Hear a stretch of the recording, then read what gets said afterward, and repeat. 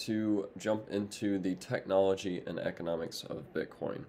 Overall, this presentation is going to cover the technology of Bitcoin a little more in depth from a higher level overview. There's no way that we're going to be able to go over everything there is technically with Bitcoin, as it takes a very long time to go through all of that. And I don't even understand everything about it myself. But we're also going to talk about the economics of Bitcoin and how I believe that Bitcoin can be seen as sound and hard money and a very good long-term opportunity for everyone.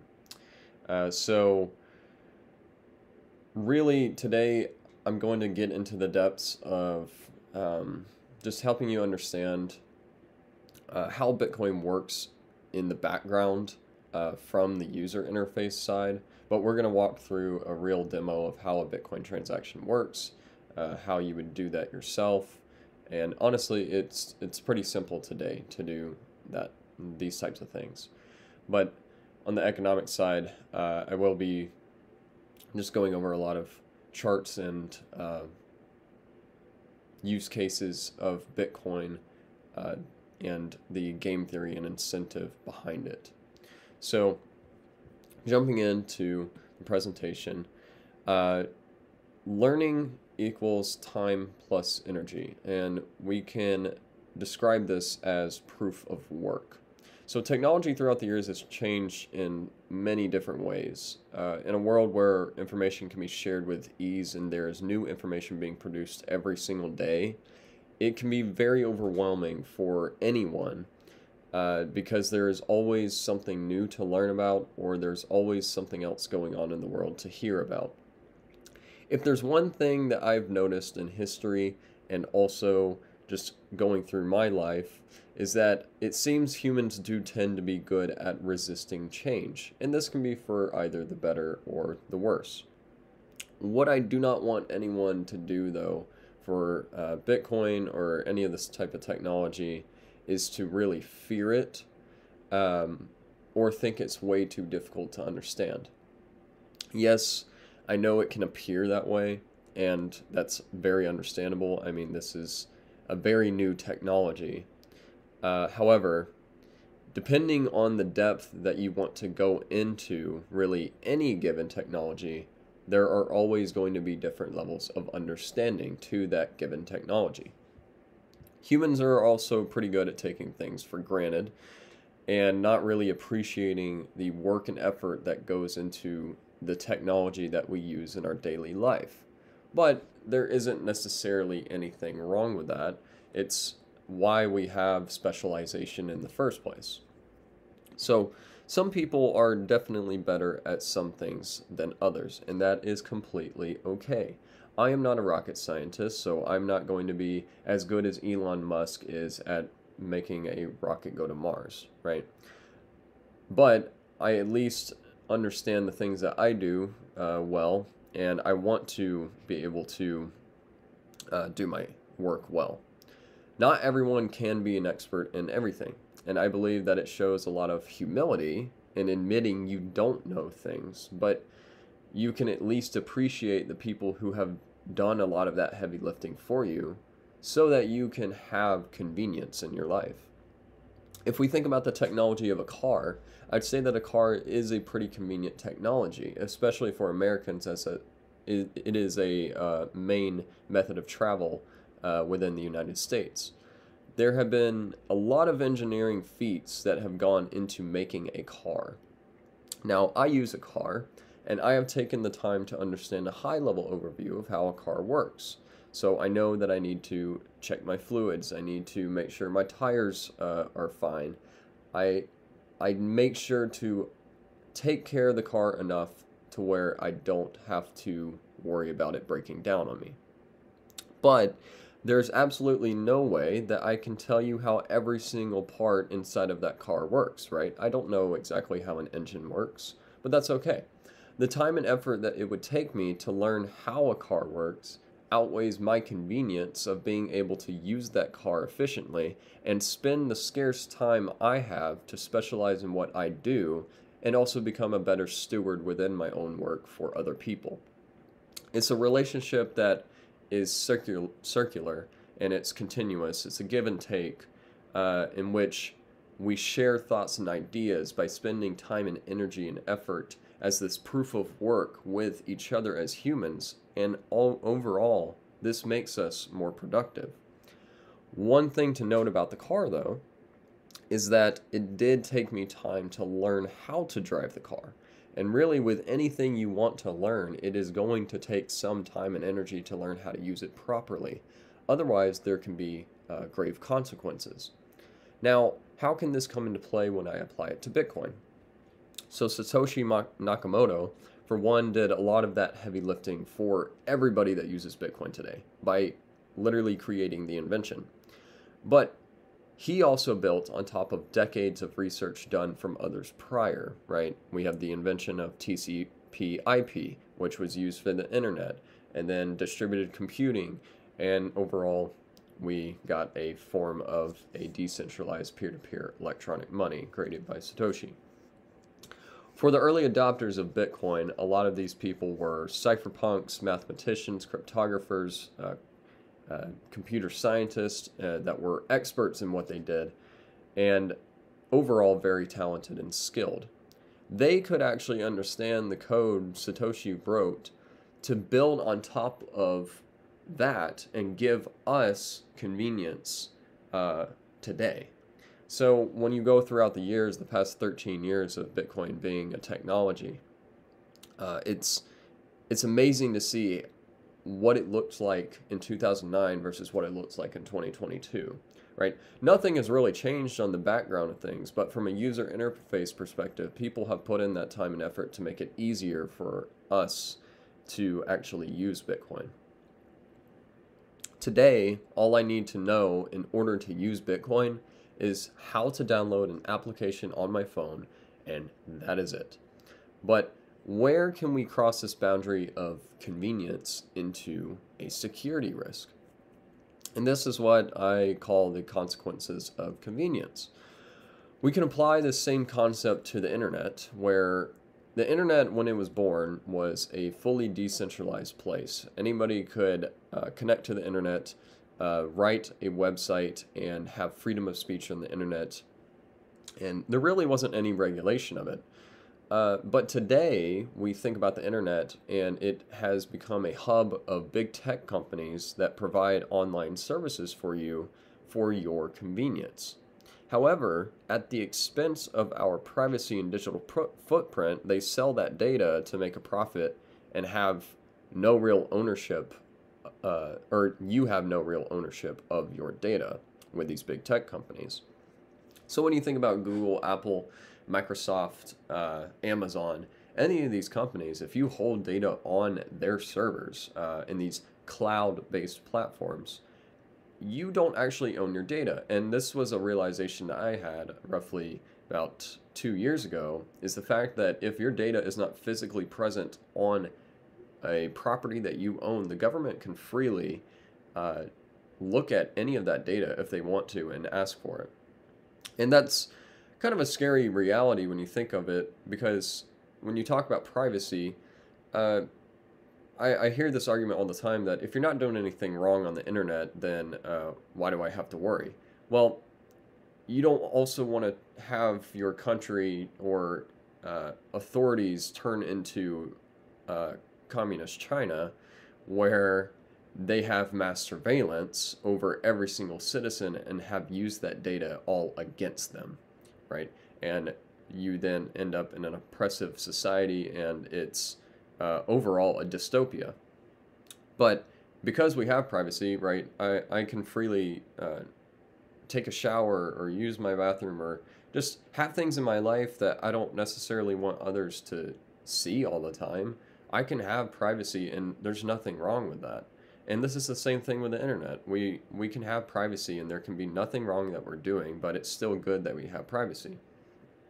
So when I apply this to Bitcoin, we can see that Bitcoin itself as a protocol is fully decentralized. But over time, there have been companies like exchanges, such as Coinbase, that have provided a lot of convenience to the users but they don't give them full ownership or control over the Bitcoin a user owns. So I think of places also like Robinhood or these IRA accounts, investment accounts that allow you to buy Bitcoin.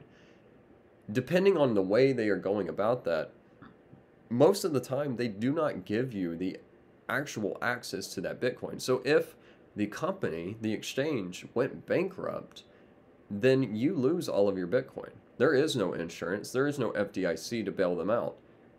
So in a similar fashion, you can really think of this as the 1800s with bank runs and gold certificates having too many gold certificates in supply to actually back up the physical gold in the bank vaults.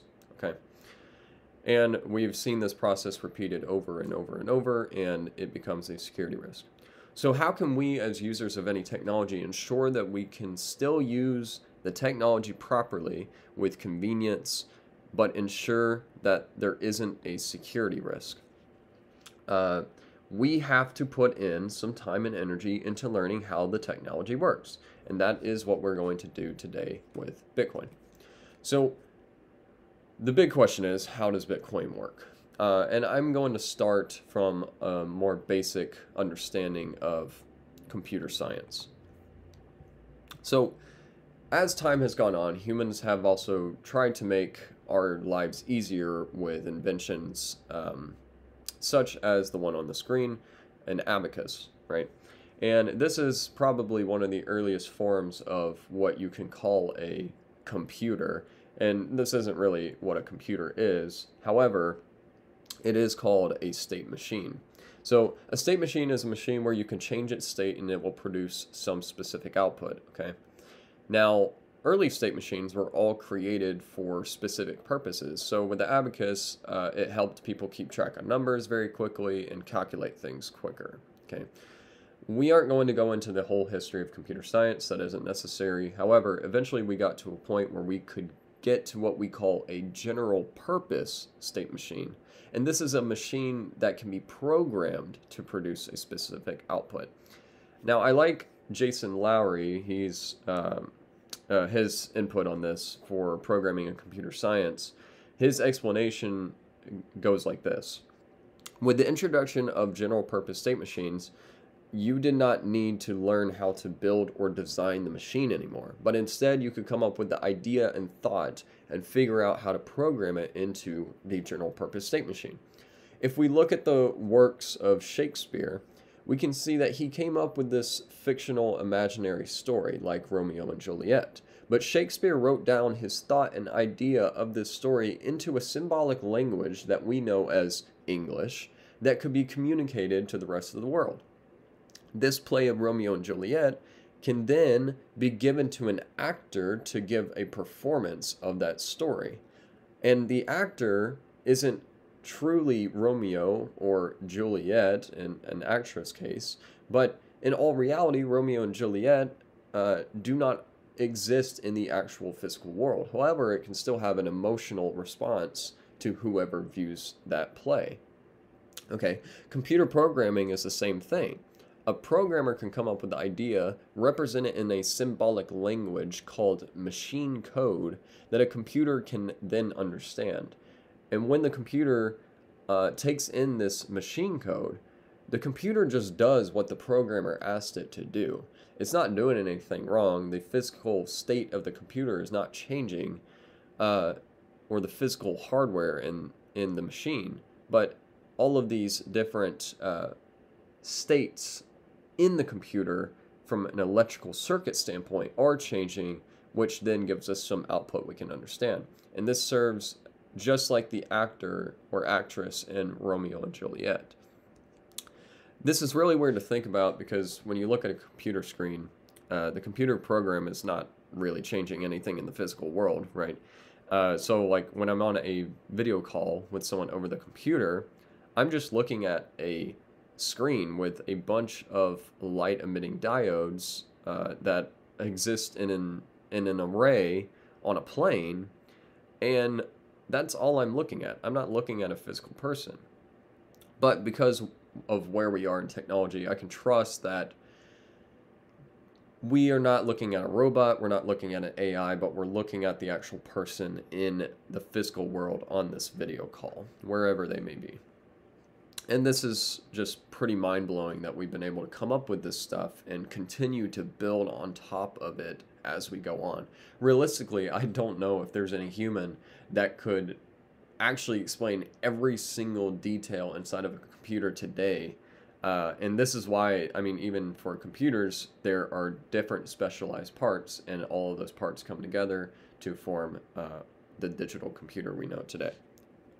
So, the reason I'm really saying all of this is really to introduce what computers work on today and what we know as binary. So, binary is just the representation of data in base 2. So there are only two states, 0 being off or on being 1. Okay.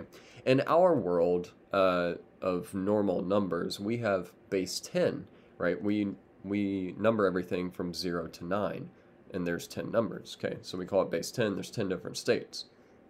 The only thing that a computer can understand today is how to represent a symbolic language that we give the computer, which then turns into this stream of zeros and ones, and then it represents something back to us, okay? And all of this is just based on changes in electrical circuits, switching states, and voltage. So when we represent this data, just like I said a minute ago, we can represent it in different ways. In base 10 in decimal, we have 84,661. Now, to a computer, they read it this way, in base 2 as binary, and there is another one in base 16, so the possibilities are from 0 to 9, and then it's A, B, C, D, E, F to represent 16 different possibilities, 16 different states, and we can represent numbers a little more efficiently in hexadecimal by putting it in this base 16 format for human readable standpoint. So a lot of computer scientists do understand hexadecimal, but nobody really reads binary. Only the computers do. Okay. The reason that I'm saying all of this is because it is easier for us to represent data in different ways for different reasons. And the main reason we want to represent data differently is in the case of especially cryptography. And cryptography is basically the study and practice of techniques for secure communication in the presence of adversarial behavior. Okay, so imagine we have a sender and receiver in this case on the screen. The sender has some message that's in plain text that anybody in the world can read. Say it's in English. They use a key to put it through an encryption algorithm to produce a ciphertext. Now, the ciphertext should be something gibberish, should not be understandable by anybody. So if the interceptor tries to read it, they should not be able to actually come up with the original data. The only way that they can is if they had the key that was used to encrypt it, because that same key is going to be used to decrypt it. So in this case, the receiver is going to take the same key, put the message through the decryption algorithm, and get the original message back. And this is how the basics of cryptography works. There are two different main types of cryptography. We have symmetric, which is exactly what I just described, and then there's also asymmetric cryptography. And asymmetric cryptography is used a lot in the world for many different reasons, including Bitcoin, but we'll talk about that once we get a little bit more into digital signatures.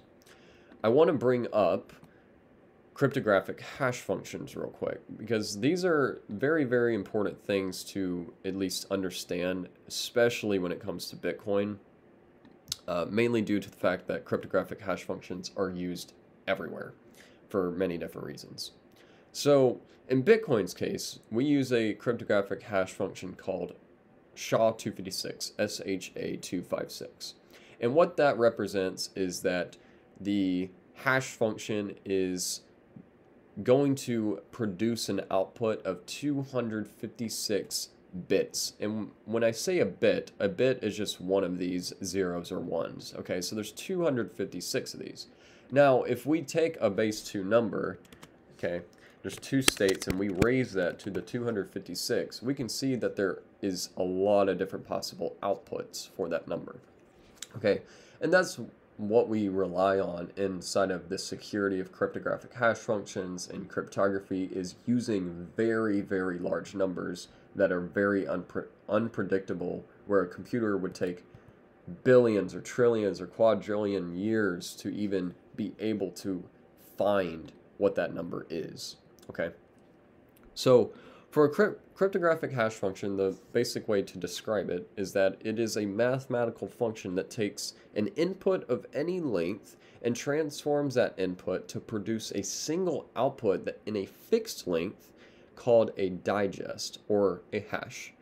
So the properties of a cryptographic hash function is that it should be computationally efficient, so it should be very quick in being able to compute what the hash should be from the given input.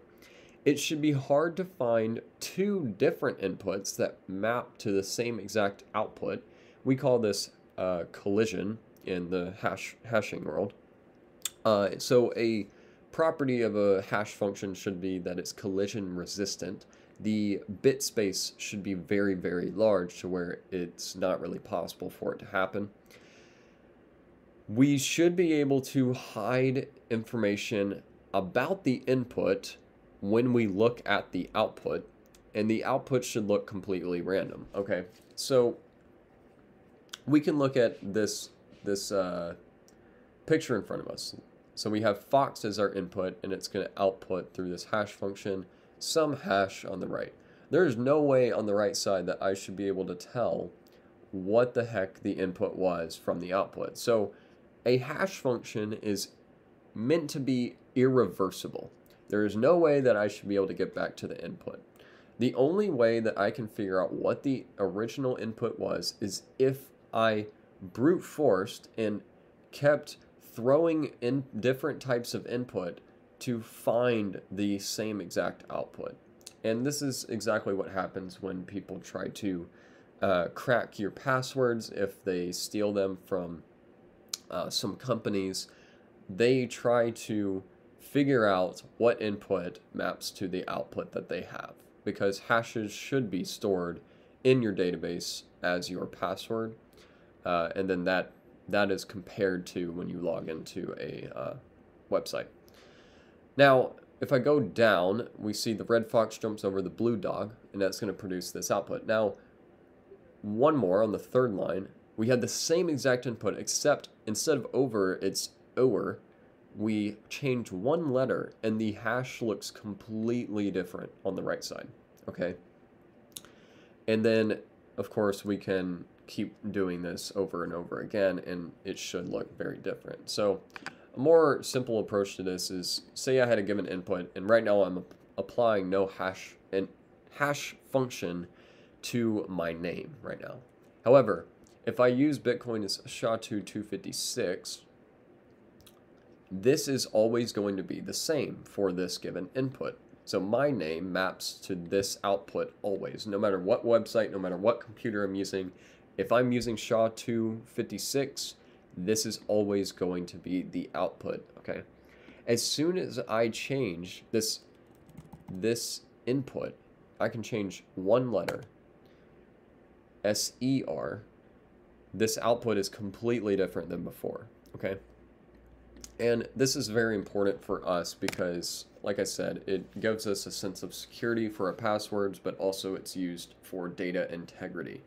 And I can continue to increase the input size of this much larger than the output size of 256 bits, which maps to 32 bytes.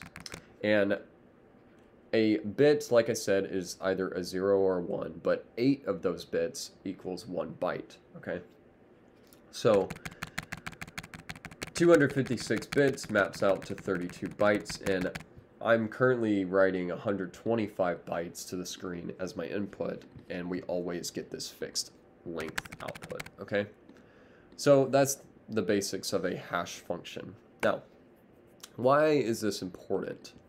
Because when we get to the world of digital signatures and asymmetric cryptography, we use hash functions to provide us data integrity and also help the signing of a digital signature be computationally efficient. Okay, so what is a digital signature exactly?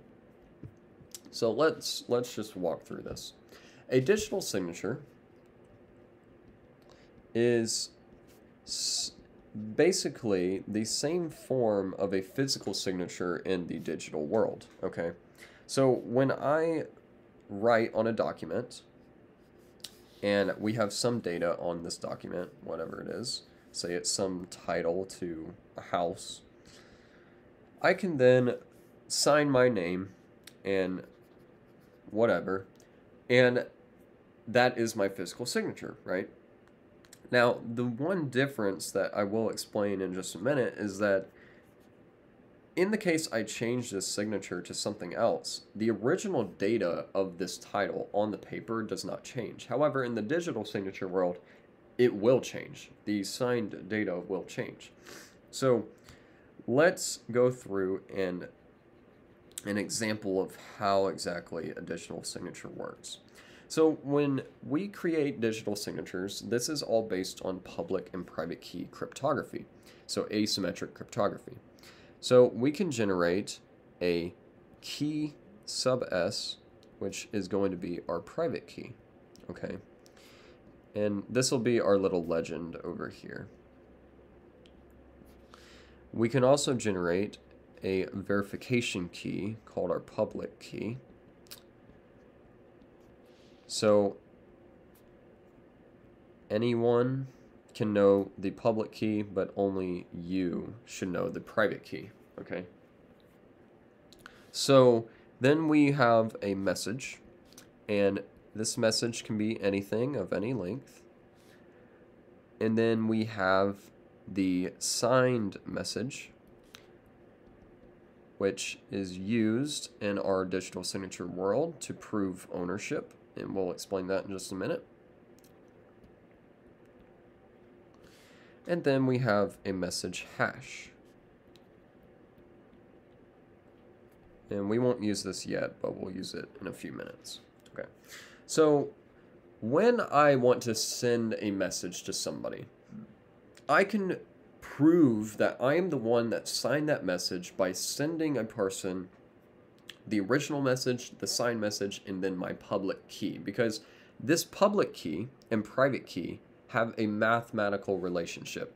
These two are tied together in such a way that they cannot be broken. Okay? So just think that they're married to each other or something. All right? So when I sign a message, I can take my message and I can then apply the signing key, which only I know, to produce the signed message. Okay? Now, when the receiver receives this message, they can put it through a verify function, and they can take the original message I sent, they can take the signed message, which comes from the private key, and then they can take my verification key, the public key, to then give two possible outputs. This is going to be either true or false. If it is false, that means that with the public key that I gave, that signed message does not mathematically link to the private key, okay? That matches the public key that I gave a person. So that means that I did not actually sign this message, and I do not have ownership of that message. So this is a way very easily that people can verify either true, that yes, I signed it, or no, I did not sign it. Okay. And this verify function is very quick, very computationally efficient, and it's easy for anyone to be able to verify. Now, if I change the private key at all, this K sub s to produce M of s, M of s will change if I change K sub s. And if I change the message in any way, M sub s will also change. Okay. Now, where we bring in hashing into this is that we can take some message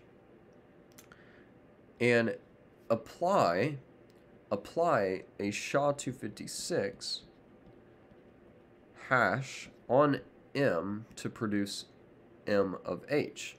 And then M of H can then be used inside of our sign and verify.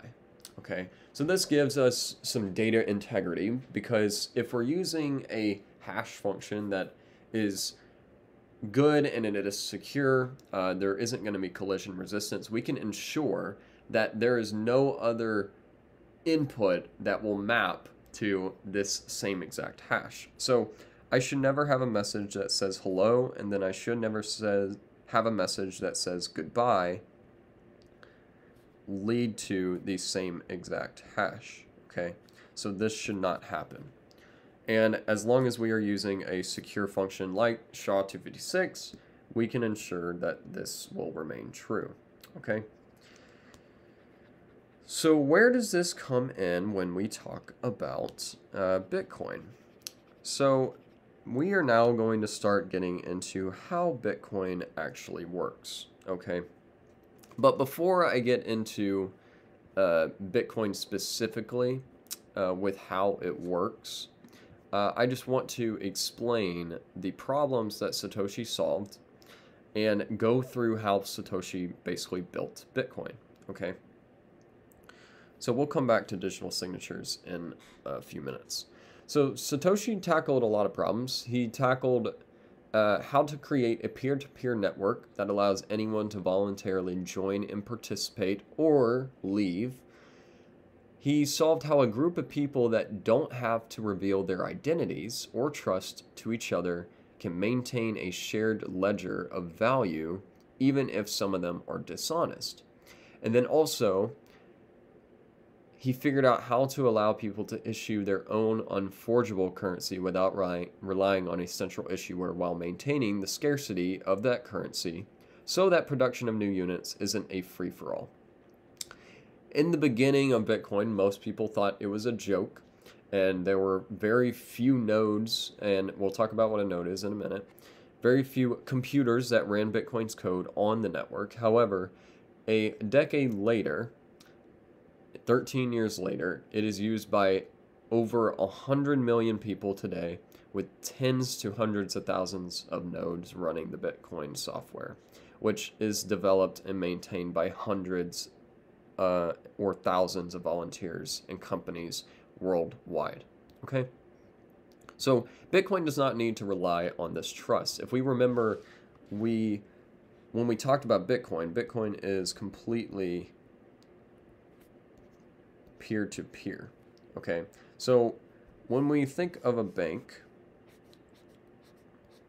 and I will use this as my bank, the banks normally serve as these middlemen between any transaction. So I could be the consumer, and then I could also have the merchant over here.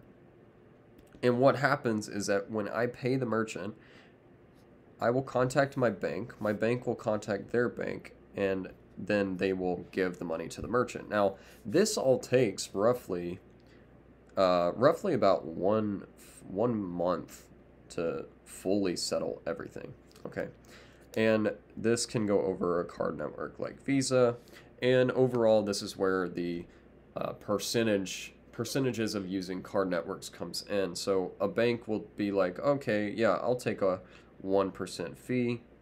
The Visa network will take a 1% fee. And then the other merchant banks like, well, I don't want to be left out, I'll take a 1% fee. So overall, the merchant possibly loses if you're using some credit card, possibly up to around 3%.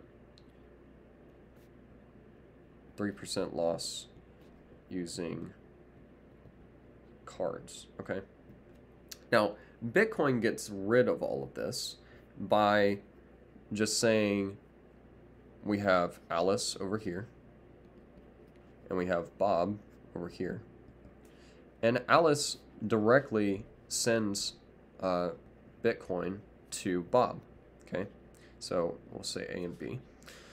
And they don't have to go through this cloud of banking infrastructure, okay? They can avoid all of this and just directly send money to each other, okay? So how did Satoshi get rid of this? So we know that banks basically hold ledger entries with each other, and these ledger entries contain, okay, A sent money to Bob, Bob sent money to Charlie, and then the other bank over here will tend to copy that ledger, or at least see and communicate that as A sent money to B and B sent money to C, okay? So how can we distribute this ledger properly? Okay, distributed ledgers. If we don't have one central ledger, it must be the case that the ledger now belongs to the people, okay? So this gives us a network effect. Everyone can acknowledge and verify and write the entries into their own ledger, all right? So let's create an example of a ledger system where it is distributed amongst a few people. So let's say that A holds some ledger entry, and they can communicate it with B, but also there is C. Okay? So if A sent money to B, B should copy A sent money to B, and then they will be able to have that money, and then C should also copy that A sent money to B. They all have this relationship with each other, okay? They're all linked. Now, everyone records these transactions, and since the ledger is no longer in one place, we can call it distributed. And because there's no central server or party in charge, we tend to call this possibly decentralized. However, that's not always the case. The system has to be consensus-based because it relies on everyone agreeing on a particular version of the truth. Everyone can come together to verify that money cannot be double spent according to the ownership and transfer of funds, okay? As long as our distributed ledger requires permission to join, and we can trust every party to be honest, the system will work. But this does not actually play out well in the real world, right? Distributed systems made of arbitrary participants are inherently unreliable and dishonest. Some may go offline, so say B went offline, now there's only trust between A and C, but if A and B went offline, then C is the only holder of that ledger, and they can then enter anything they want into the ledger, possibly committing fraud. Because as soon as A comes back online, anything that C entered into the network, say that they just entered that A sent money to C, A is going to copy that when they come back online, and even though A did not approve of that, okay? But because they have to download each other's ledgers, they will form this consensus model, and this can prove some dishonesty, okay? And there is overall a consensus failure. So let's go over the example of a double spend attack. So the big problem with the double spend is the fact that in a distributed ledger, we have to figure out how everyone can make sure that a double spend does not happen. Okay, so let's say that on the network, Alice wants to buy something from C, from Charlie, and they record in their ledger that they sent something to Charlie. However, what if they also simultaneously said, oh, I'll just send money to myself with the same exact transaction, okay? What will happen is that now we have a conflict of transactions in the ledger if these two are the same transaction input going to different transaction outputs. Now, what could happen in this case is that Alice could coerce Bob to only record this transaction in the ledger. So Bob will just put this, right? But because Charlie saw this transaction first, Charlie will say, "Oh, cool, I received money. Awesome." However, because Alice and Bob are colluding with each other, they hold the majority of the ledger, okay? So if Alice then deletes this transaction, and Bob and Alice, if Charlie paid Alice already and gave the product to Alice, Charlie's then going to download these two ledgers because they are the majority, and then this will turn from A to A.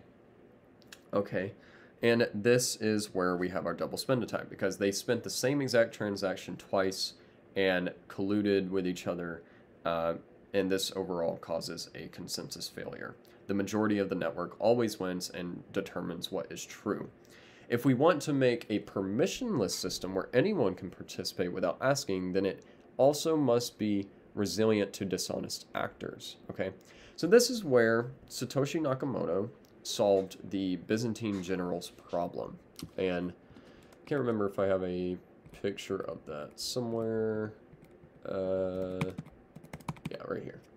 So the Byzantine generals problem is basically a problem where every single general around a city has to agree with each other in order to take the city down. However, if one of them is dishonest, then they will not take down the city, and the other generals' armies will fail. Okay, so how can we create this solution to solve the Byzantine generals problem?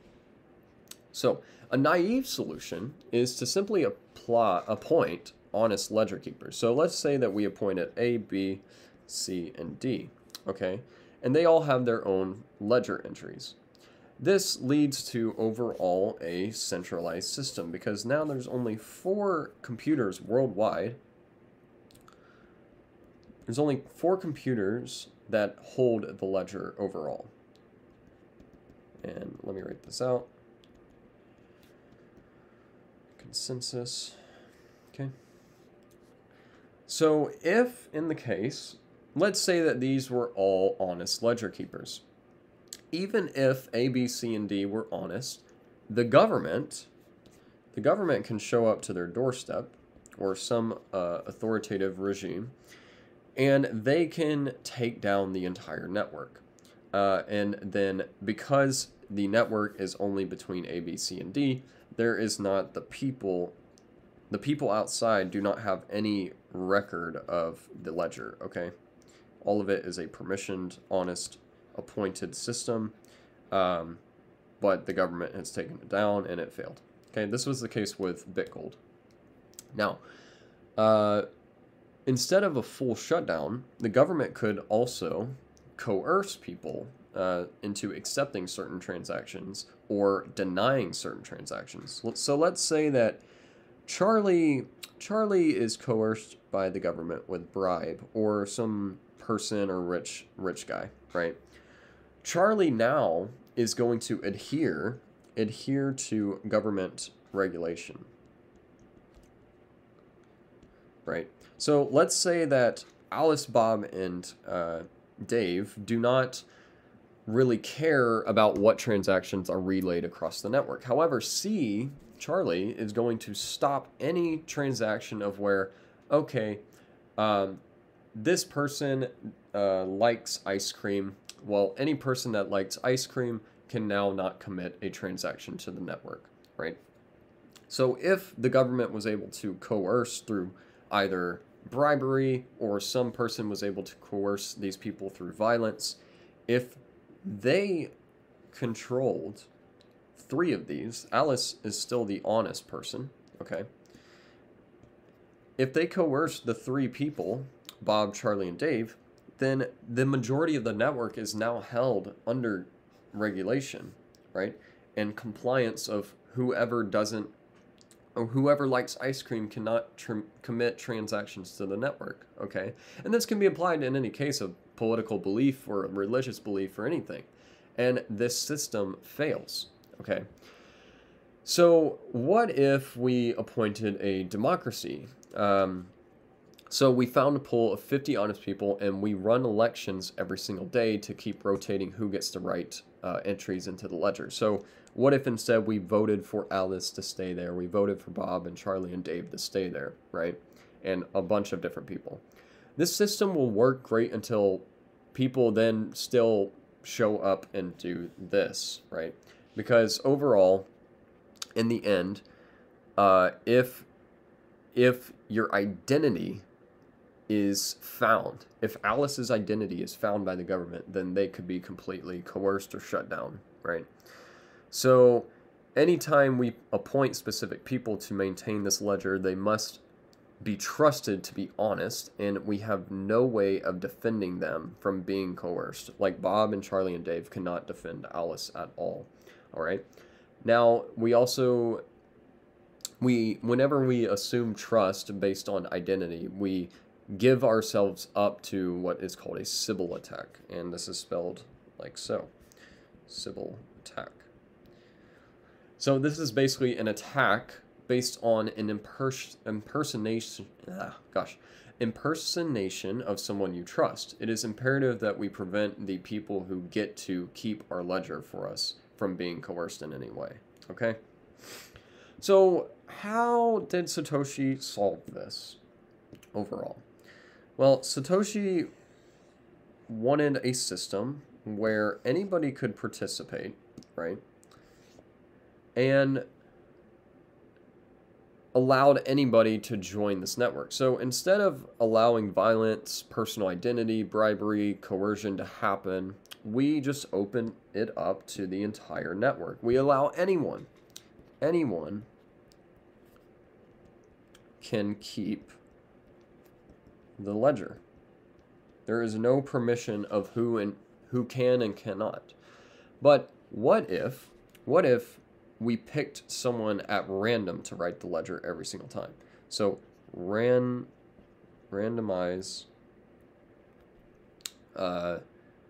ledger entry. Okay, so this is basically a lottery. Also what we call proof of work. And we'll get to what proof of work is in a minute. Okay, so when we want to send money, we announce to the entire network all transactions are announced across the network. Okay. And this is basically the same thing as before. But instead of having everyone write down the transactions, we use the lottery to allow one person to win this right to enter the transactions into the ledger. When we select a winner, the person then gets to write all of the transactions that they heard about into the ledger. If the person writes invalid transactions, and I'm going to shorten that up to TXS, invalid transactions are not permitted to the ledger.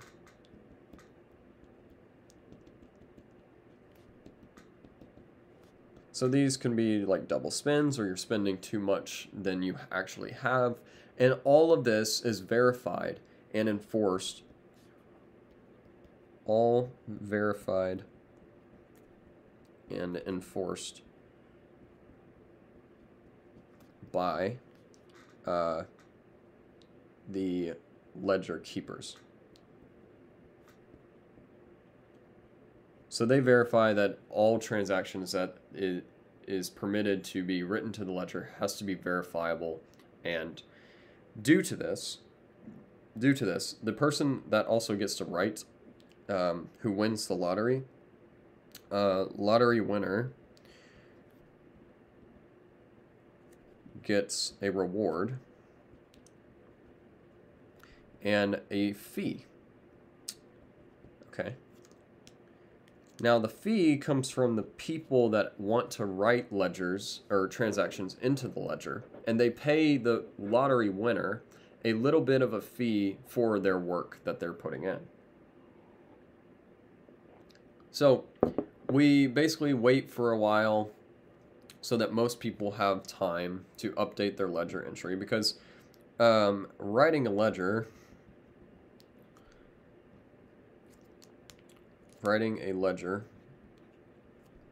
across thousands of people takes time, right?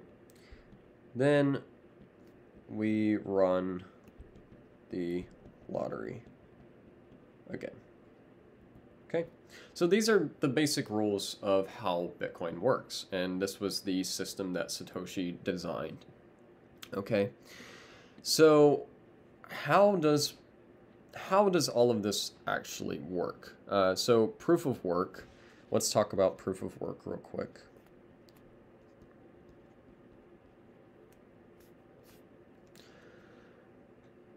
So there's two questions that arise with proof of work. Who will sell the tickets to the lottery and pick the winning numbers if we have already determined that we can't have a central trusted party, right? How do we also ensure that the winner of the lottery actually writes good transactions into the ledger rather than trying to cheat the rest of us? We have to make the system trustless, so this has to be trustless and also permissionless. So it must be possible for everyone to generate their own lottery ticket. So all people can generate a lottery ticket. We must have some way to make playing the lottery actually cost something. So there has to be real world cost to playing the lottery, right? And if we think about this in the real world, I mean, if you play a lottery, it's going to cost you money to actually generate a ticket, right? And this is, in Bitcoin's case, where electricity comes in. Electricity and SHA-256, and we'll talk about that a little more in a bit once we get to Bitcoin's proof of work. But it also must be easy for all to verify the solution ticket. Okay, so if someone generates their own ticket and then they find that their ticket works, they propose that to the network, and the entire network can then easily check that that is the solution to the problem. So this is where physics plays into Bitcoin. So proof of work was originally designed in 1993 by Adam Back with, I think I spelled his name right, Adam Back with Hashcash. Okay, and this was actually meant to serve as a denial of service protection for emails, right? But then Satoshi took this idea and applied it to Bitcoin. So Bitcoin's proof of work uses the first law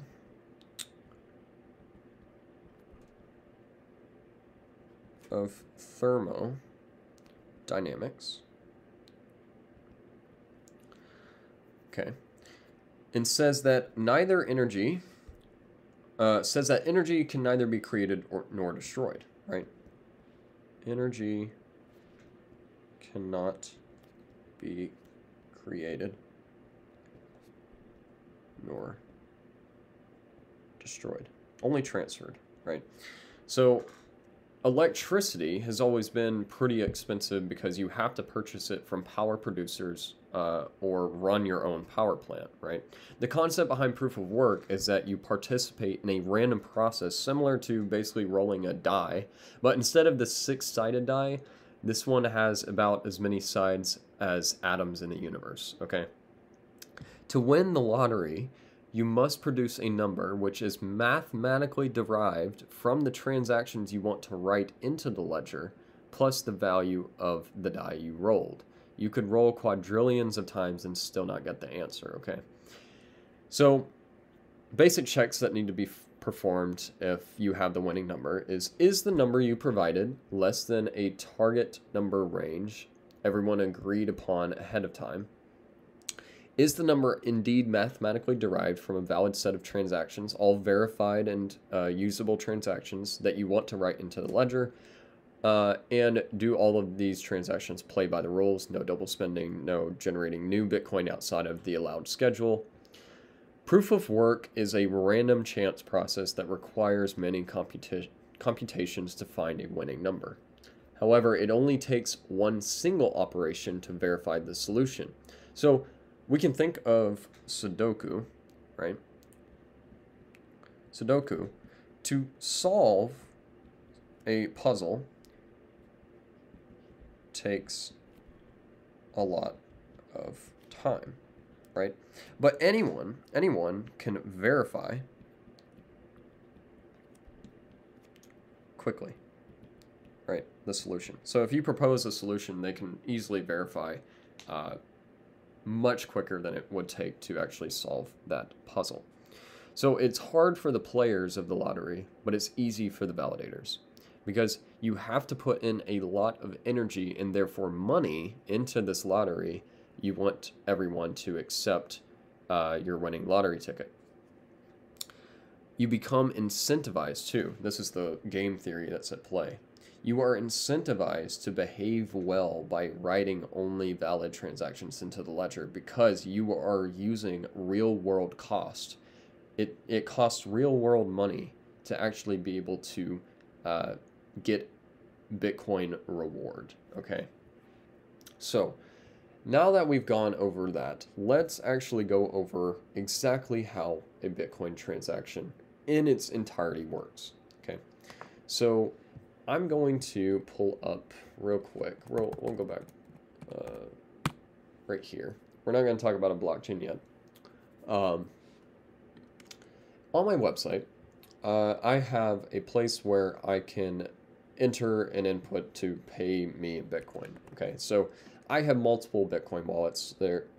I mean, overall, I have plenty of ways to pay myself in Bitcoin. So I will say $10 and I will say pay. Okay. Now, my website will generate a QR code, and on my phone that I have pulled up, I will be able to open my camera and go up to my screen and scan the QR code. Okay. So this QR code, I can verify real quick that the address is correct by looking at the Q5GY, and that is, or sorry, not Q5, G85GY, okay? And I can say this is demo. So I'm gonna send with a network fee of very, very small amount of Bitcoin, 379 sats, confirm that fee, and send it, okay? So now I have this Bitcoin transaction broadcasted to the network, okay? And this is going to pull up on my screen. So now I can see that my transaction is sitting over here on the left in this unconfirmed block. Okay, and we'll get to exactly how that worked. So what just happened in the background? Okay. So let's go through this. Let's say that we have a Bitcoin transaction.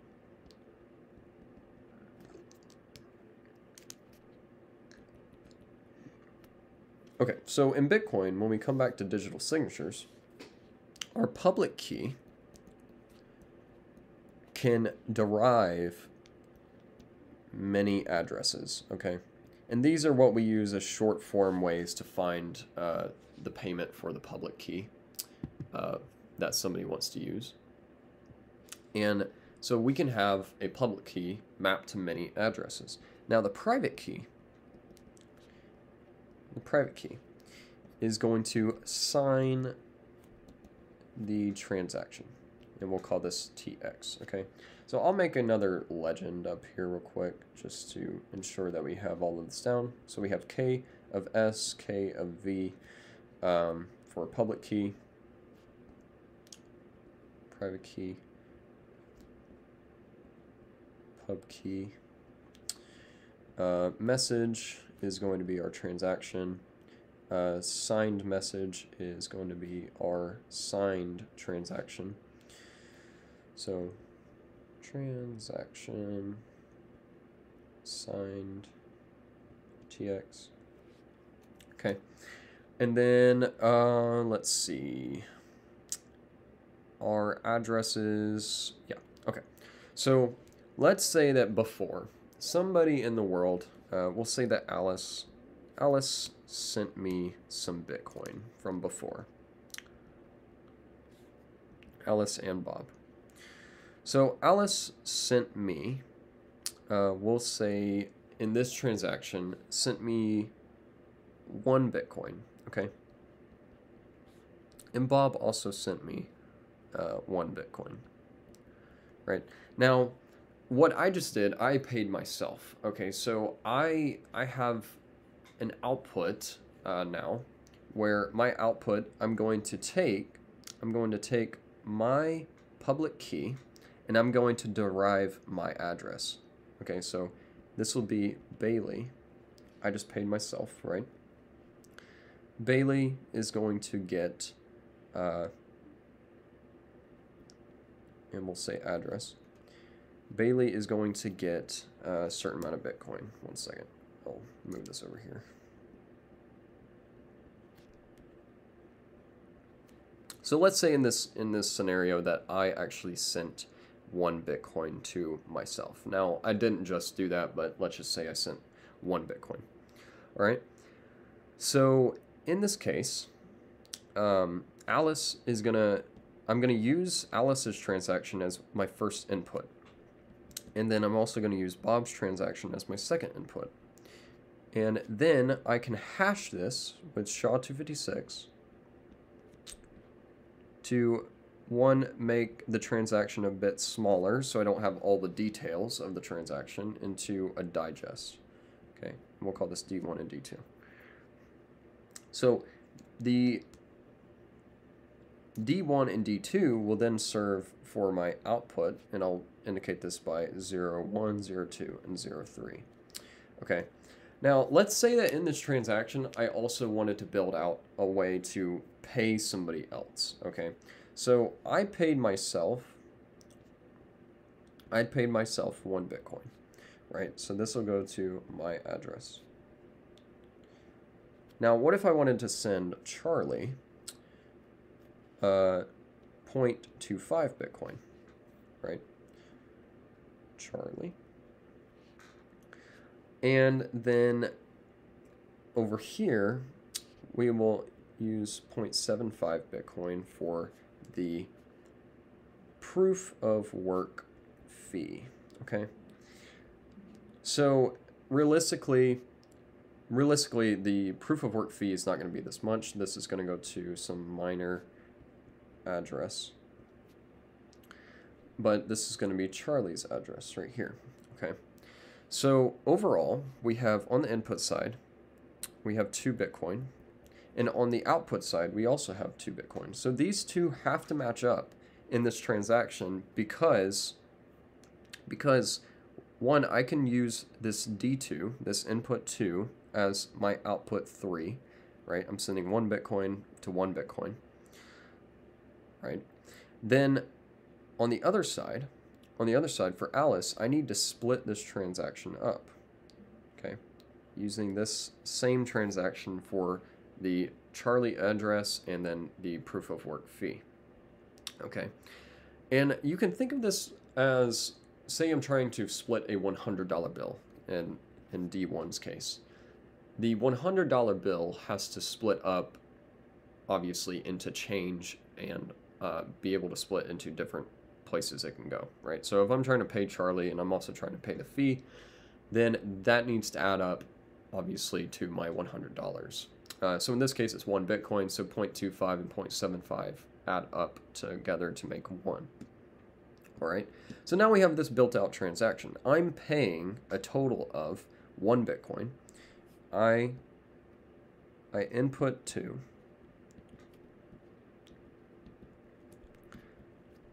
I pay 1. And I also get change of 1 Bitcoin. Okay, so now I have this built-out transaction. Okay, now with this transaction, what I can do is I can take the entire transaction and apply my private key to the transaction. And then this is going to give me a signed transaction signature, saying that I built the transaction and I have the private key, right, mapping to the public keys, the addresses that I have.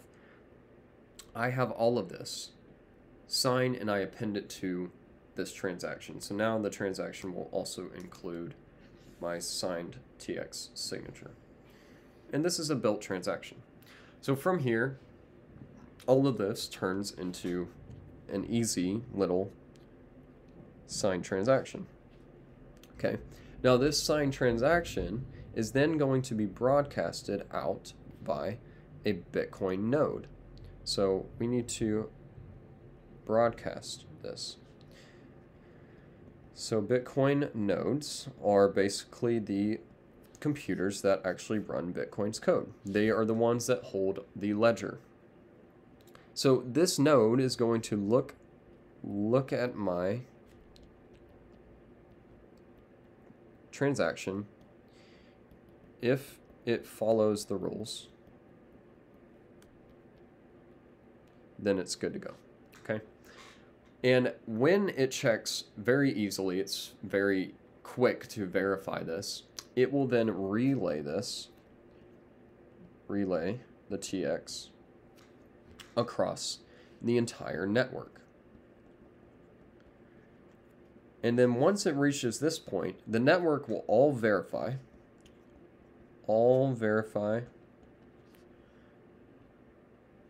the TX. Okay.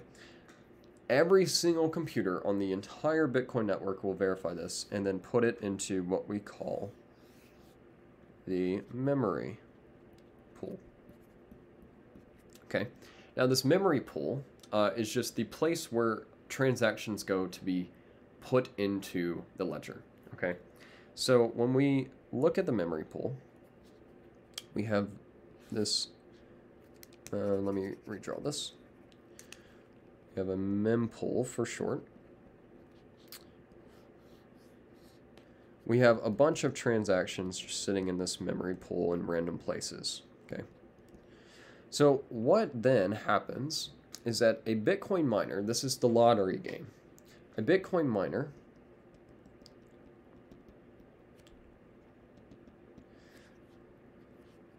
and this is just a computer, it's not a person. This computer will take out transactions and form it into a list. Okay, so we'll just call this our TX list. So it has TX1, TX2, to TX of N.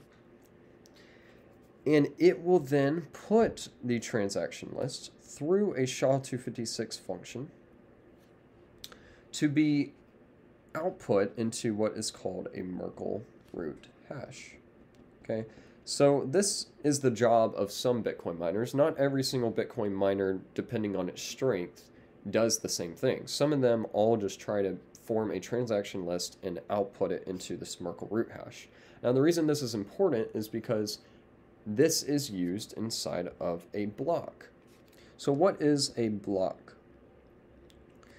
This is where we're going to start talking about a blockchain structure. So a blockchain is basically a database. That is all it is. And a database is a place where you can store data and query that data very efficiently and quickly. However, in blockchain's case, it's really not that efficient, okay? So the how a blockchain is basically formed is that you have a block, and this block has specific data at certain offsets. So we have, say, a version. We have the previous block hash. We'll talk about what that is. We have the Merkle root, which we just used. Then we have some difficulty. Then we have a random number. And then we also do include the transaction list. Okay, but that's not in its full entirety. This transaction list is dwindled down a little bit. Okay, so instead of block, let's call this block 1. We have this data.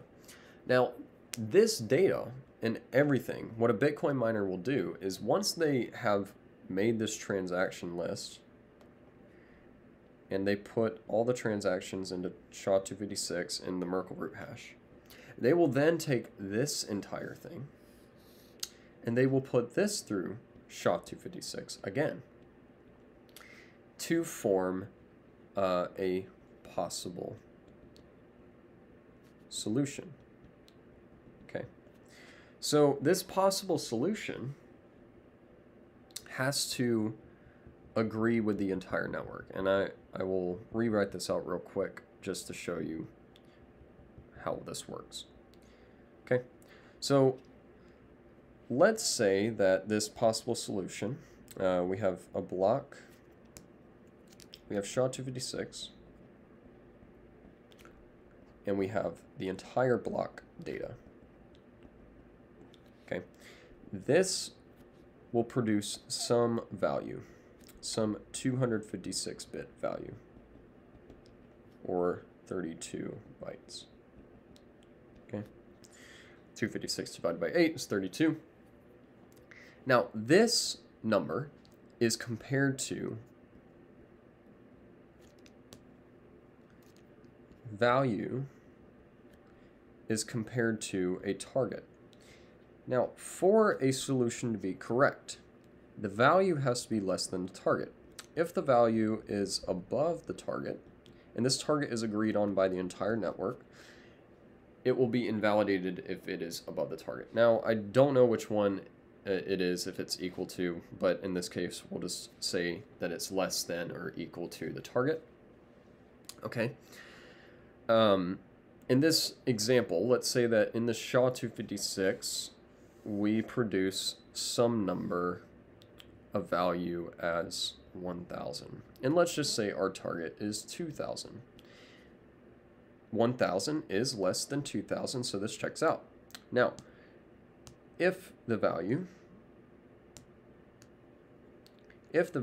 is not that, but instead it's, say, 3,000, then this does not work, and it is not a valid block solution. Okay, so that is entirely how Bitcoin mining works. And these Bitcoin miners, they do this SHA-256 function at quintillion times per second. I think it's 236 quintillion times per second. That's how quick this network is and how strong the network is. Okay. So that's what a Bitcoin miner does. But how do we form a blockchain? Okay. So once the miner finds a valid solution, for one, the miner is rewarded any of the transaction fees that were included in the transactions and also a block reward. Okay. And we'll talk about that more later on, the block reward. But like I said, this is the important thing, the previous block hash.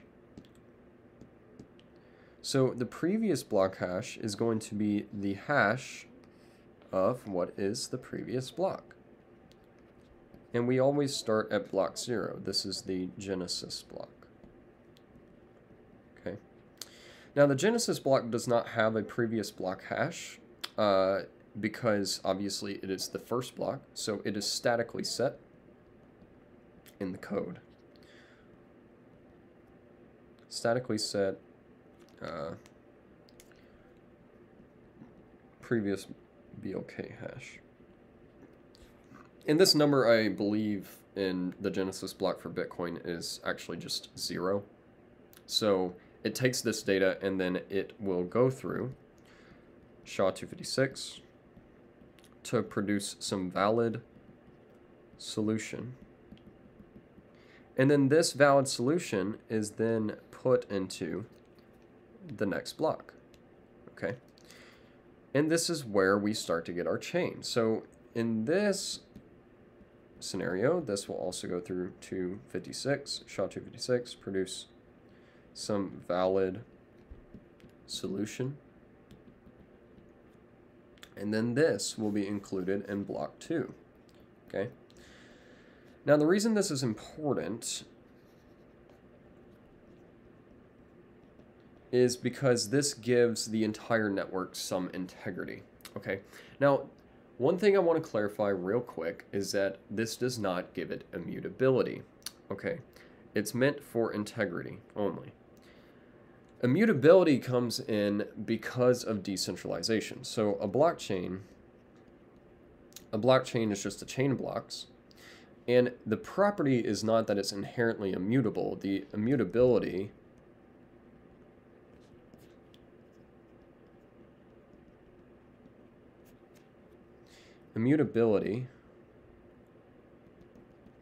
comes from decentralization.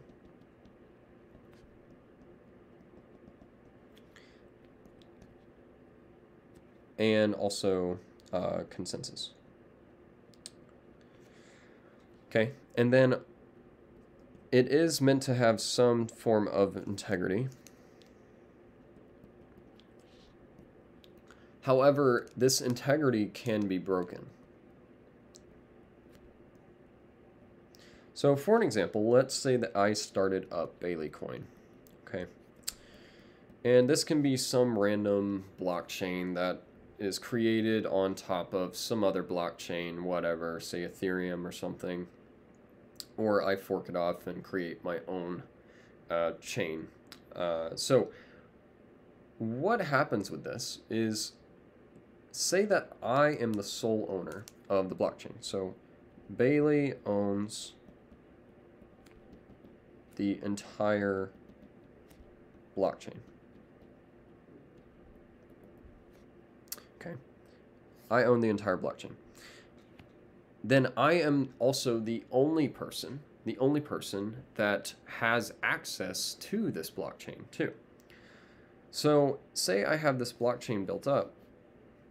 When we have a blockchain, normally the reason we know that this has integrity is that if one bit of data,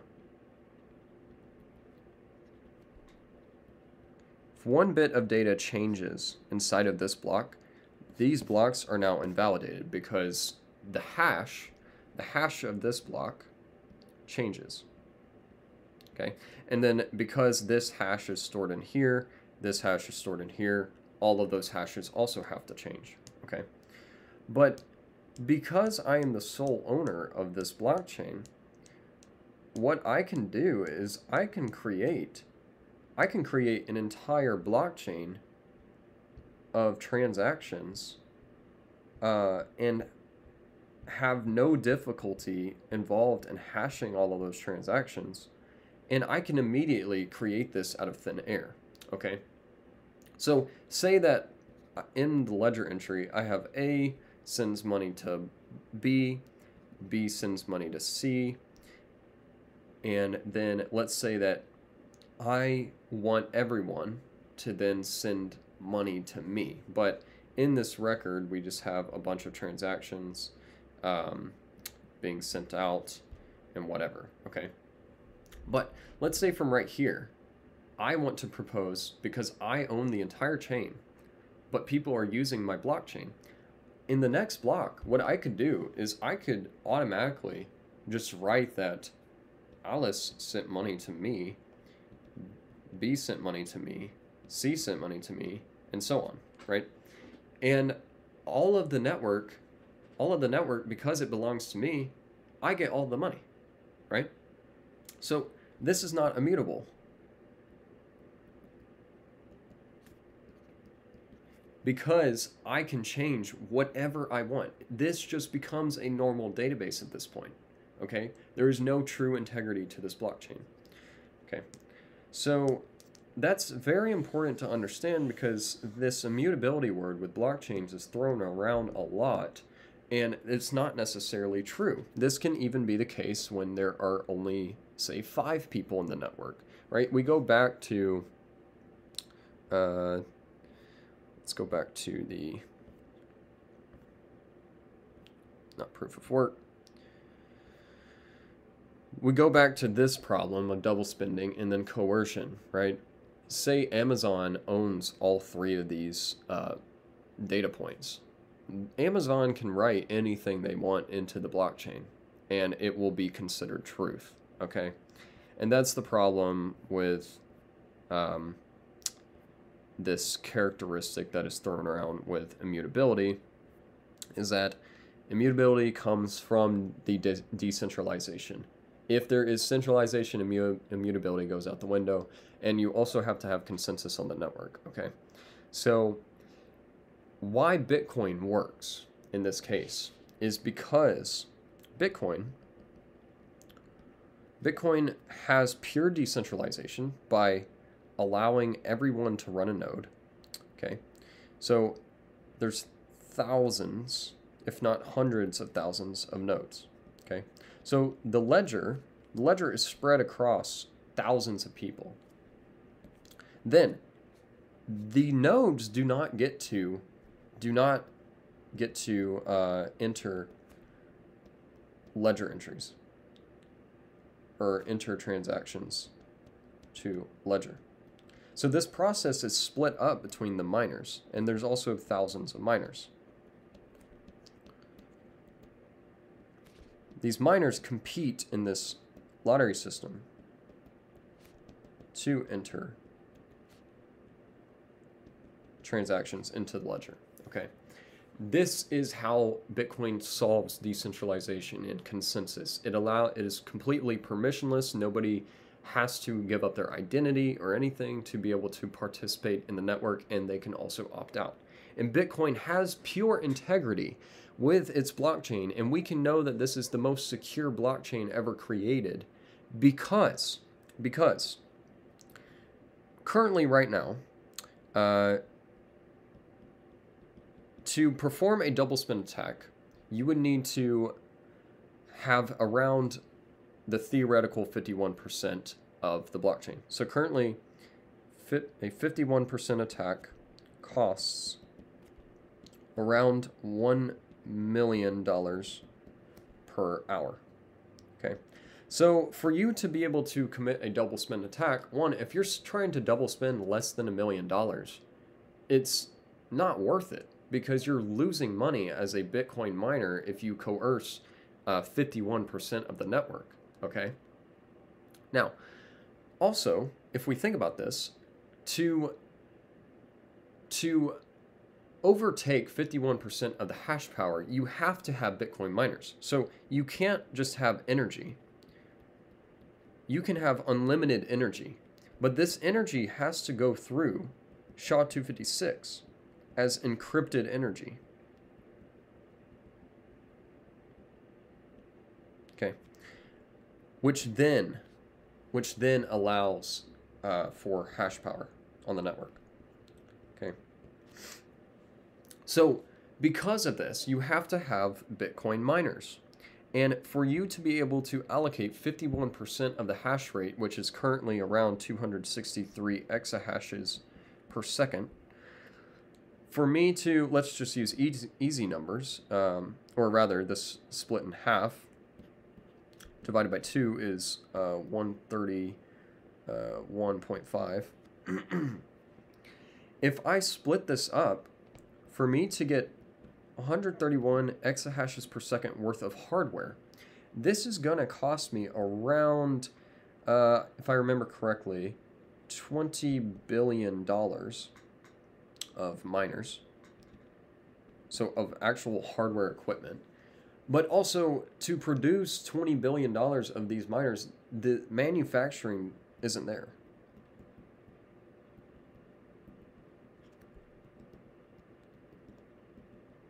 Right? For me to produce that many miners instantly or over time, it takes a lot of time to actually produce that amount of miners. And I believe, if I calculated this right, I believe to take over 100% of the Bitcoin network of hash rate, you have to, one second, you have to get 2,630,100 terahash machines. Okay.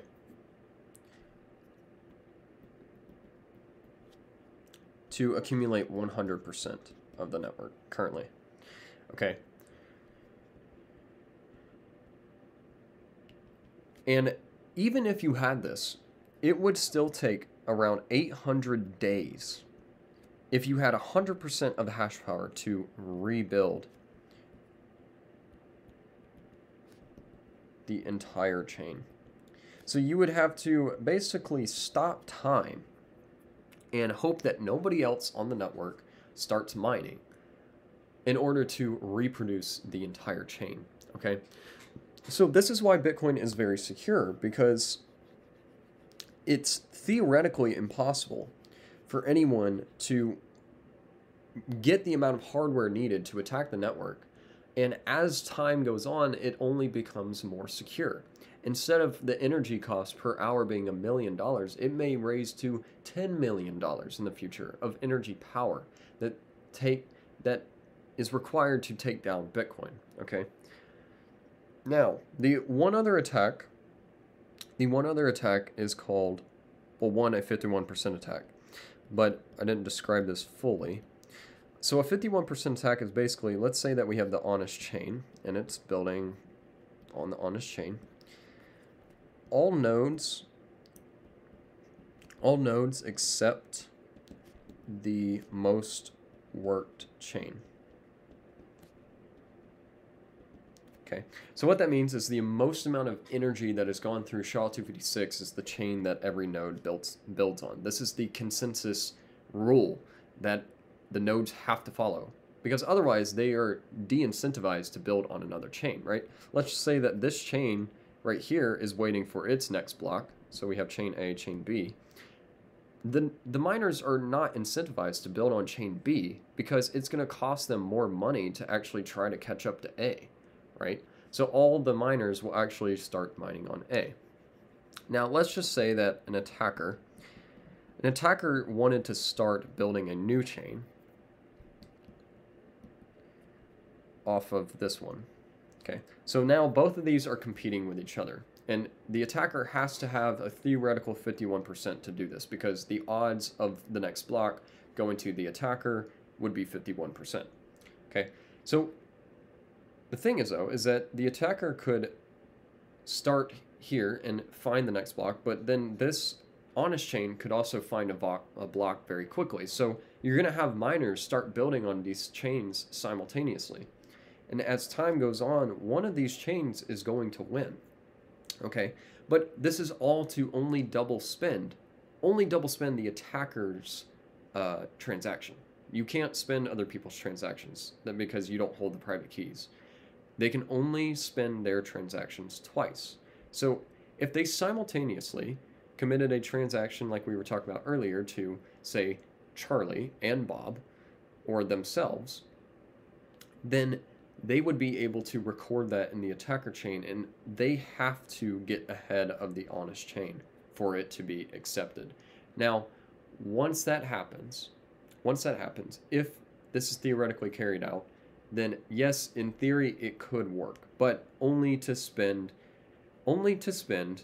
whatever transaction that you committed fraud with at the cost of roughly $1 million per hour, right? it's not worth it. You're incentivized more to just build on the honest chain, because then you could actually earn Bitcoin properly and have that true Bitcoin allocated to you. Okay. Now, if they don't have 51%, this honest chain is just going to outpace any attacker chain. So, another fact of this in game theory and incentivization is the fact that a miner,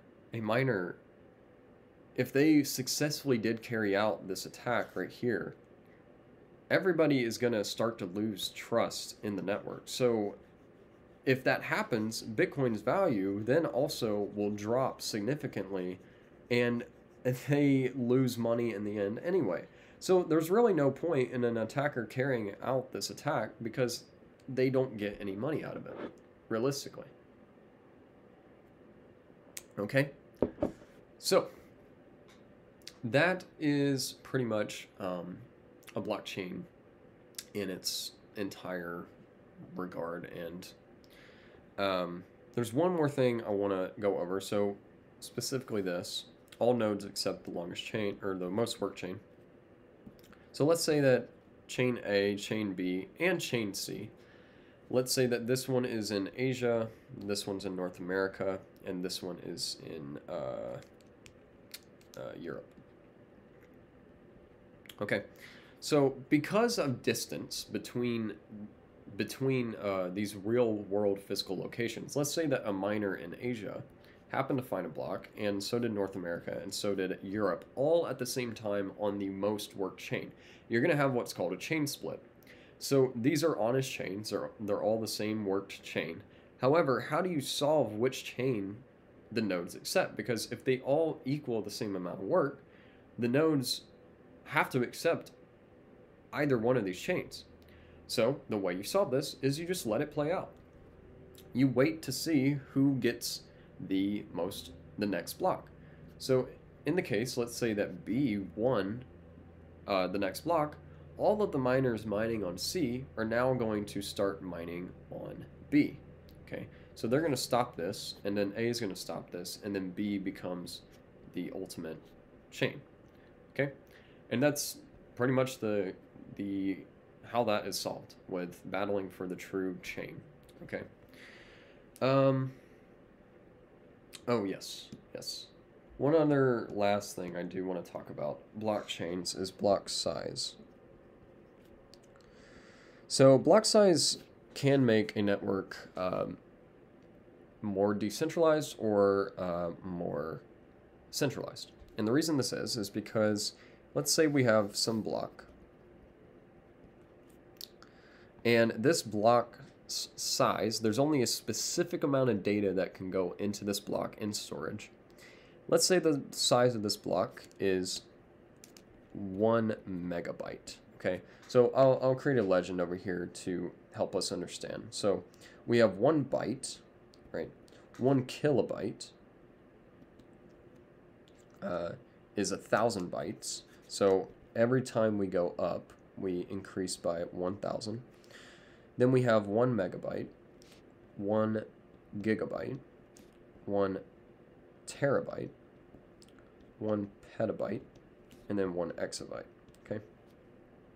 So every time we go up, this is 1,000 times 1,000. Okay. So 1 megabyte blocks.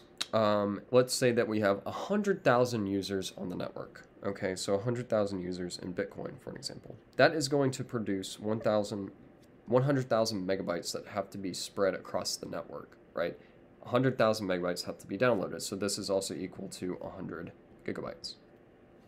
Okay, now this is not an issue because every single node, each node downloads 1 megabyte. Okay, and if each node downloads 1 megabyte every roughly 10 minutes, and I'll explain the 10 minutes in a minute. Roughly every 10 minutes, if they're downloading 1 megabyte, that is not an issue at all. Okay.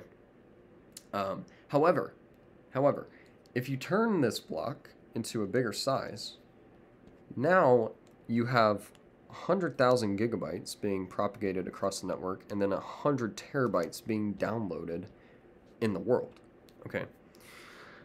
So each node then has to download 1 gigabyte per 10 minutes. And this does not work because computers cannot communicate this data fast enough if the block size increases. So the only way that you could do this is if you had less nodes on the network. So if you had, say, 10 nodes in the world, well, that's only going to then be 10 gigabytes that is propagated across the network. And each node has to download 1 gigabyte within, say, 10 minutes. Because it's only 10 nodes that this has to be copied across, that is possibly doable, like 1 gigabyte per minute, okay? Now, with networking architecture, you are going to have limitations of networking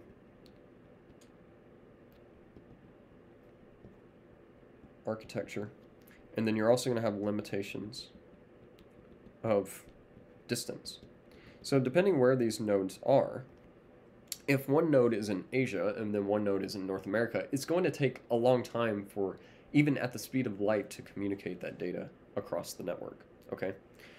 So the reason I say that this is because also, in why block size pertains to centralization and decentralization, as you increase block size, you become more centralized. But as you decrease block size, you become decentralized. And here's why. So in Bitcoin's case, a block is added to the network around every 10 minutes, okay? And the theoretical average, or the theoretical max, block size max is 4 megabytes, but it averages normally around, I think, 1.2 megabytes. But let's just say that it's around 1 megabyte average, okay? So for a consumer, if I want to run a node, for me to download 1 megabyte every 10 minutes, that's pretty simple to do over time. And we can look at this mainly due to the fact that over 13 years, Bitcoin's blockchain in storage is only around 430 gigabytes. 430 gigabytes over 13 years is not a ton. And so if we apply this to 130 years, we can say that in 130 years, we're going to amount to roughly about 4.3 terabytes, right? Today, I can buy 4 terabytes of storage for around $200 for like an SSD, but then a 4 terabyte for a 4 terabyte hard drive, just a normal hard drive, it's about maybe $100. Okay, that is very affordable for a consumer to store that blockchain data. So as more and more users come on the network, because of Moore's law and computers becoming more efficient over time, the cost to run a node actually will go down. And because the block size is so small, we can trust that nodes will become cheaper over time to run, and that many, many more users can run nodes. So over time, we may see 2 million users on Bitcoin's network and even more running Bitcoin's code, right? And this becomes very inexpensive over time due to Moore's law. But if you increase the block size, then 1 gigabyte per 10 minutes, right? Let's just say that instead of 1 megabyte, it was 1 gigabyte. Well, over 13 years, you would now have 130 terabytes.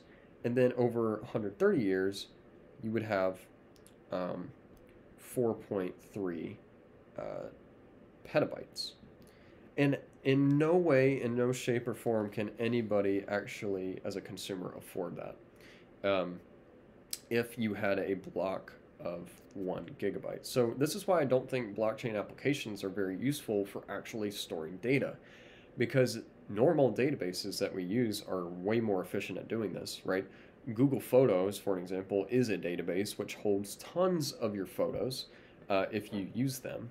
But if you try to store photos in a blockchain, it's not possible for you to decentralize that across the world, because the only people that can afford this amount of data storage are people like Amazon and Google, right?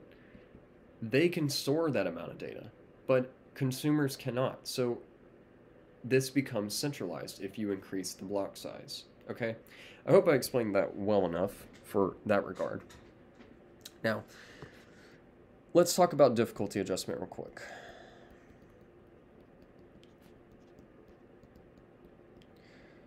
So we know that in 2140, the year,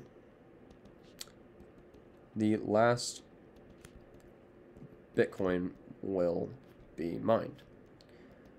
And this will be a very, very small fraction of Bitcoin, okay? But roughly around every 10 minutes,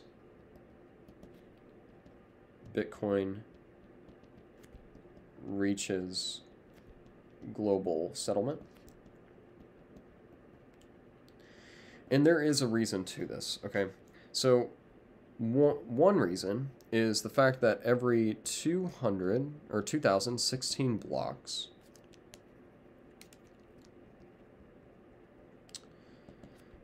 Bitcoin changes difficulty. Okay. So how this works is it will average all of the time of the 216 blocks in this cycle. It'll average the time and divide that by a denominator of a theoretical 10 minutes times 2016 blocks. So this will be a denominator of 20,160 minutes. Okay. So if the chain is mining quicker, let's say that it's mining at 20,000. This is the average time that it took for the previous 2016 blocks. This is going to cause a number less than 1, right? Because 20,000 over 20,160 is going to be less than 1. This is going to cause the difficulty to increase. Okay, meaning it's going to take more hash power to keep Bitcoin at around 10-minute settlement. Now, if this is the case where instead, let's say we had 21,000 minutes over 20,160, it's taking longer amount of time to actually mine blocks roughly every 10 minutes. So this will be a number above 1, which then Bitcoin will decrease difficulty to adjust for that. Okay. So this is, the reason this is so we have a predictable supply. Okay. So if we can predict that roughly every 10 minutes we have supply going into circulation, we can predict when exactly Bitcoin will be done mining. Okay. And this gives us a good view of Bitcoin's economics too, because we know exactly how much Bitcoin will be produced in, say, a day or a year, or we can estimate it at least very quickly. Versus gold, we don't really know how much gold can come into supply in a day, a year, or whatever, and we don't even know how much gold there is, right? So this makes Bitcoin, due to its difficulty adjustment, there's no possible way that you can bring on hash power onto the network to mine Bitcoin quicker. You can only do that within a 2016 block time frame, because then it will increase in difficulty, okay? And roughly stay at this 10-minute settlement. And the reason that there is a 10-minute settlement, roughly, Satoshi understood, let's talk about 10-minute settlement. Satoshi understood that it's possible that one day there may be millions of users running Bitcoin's code. So if we think about the world, if we think about Earth, right? Earth is pretty vast, right? You have a bunch of continents, and I know this is not the true Earth or anything, but anyway, let's just say that this is Asia, this is Europe, and this is North America. Okay. For us to reach global settlement across each of these continents, because of networking architecture and the limitations that the speed of which data can be transferred, we have around a 10-minute settlement so that the entire globe can constantly download this data efficiently and allow that time for all that data to be downloaded, okay? Because if there's millions of network users one day, it's very possible that, I mean, you're going to get to a point where it's going to take definitely a lot of time in less than 10 minutes to propagate that data over the network, where each node has to download that. So this is a very important thing in Bitcoin because this also makes it more decentralized. If we decrease this to 1 minute, right, it's possible that every node across the world does not download the entire blockchain, right? So they have to play catch up, which then, if they can never catch up to the 1 minute settlement where blocks are settled every 1 minute, then you run into this issue where if you're a user at home and you don't have a good internet connection or anything, then you may not be able to actually download the entire blockchain, so you're always behind, right? And if you can't download the entire blockchain, then you are not a valid user on the network because you have to be fully up to date to be able to validate every transaction on the chain. Okay, so when I think of certain things like an NTP time server, so network time protocol, all computers across the world normally use this type of NTP time server to keep track of where UTC is based on an atomic clock. Now, the computers that run this NTP time server, let's just say that there's 10 computers, right? Well, it's very easy for us to query that data from these 10 trusted computers, right? Because we can easily contact 10 computers pretty easily within a certain time frame. However, if you're trying to settle blockchain data, say of a few megabytes per 1 minute, or possibly, let's just say that this is settled every like 10 seconds, right?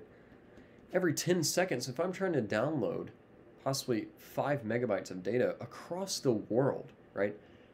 This really may not be possible at all due to the limitations of just the laws of nature, but also distance and networking architecture.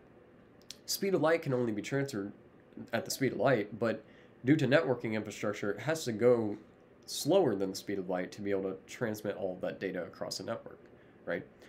So if you drop this, you have to have, if there's 10-second settlement,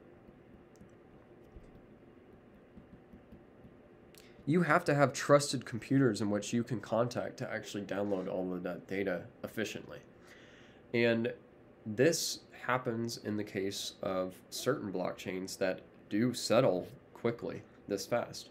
You have centralized nodes which allow users who run these semi-nodes to be able to contact the entire network and query the blockchain, right?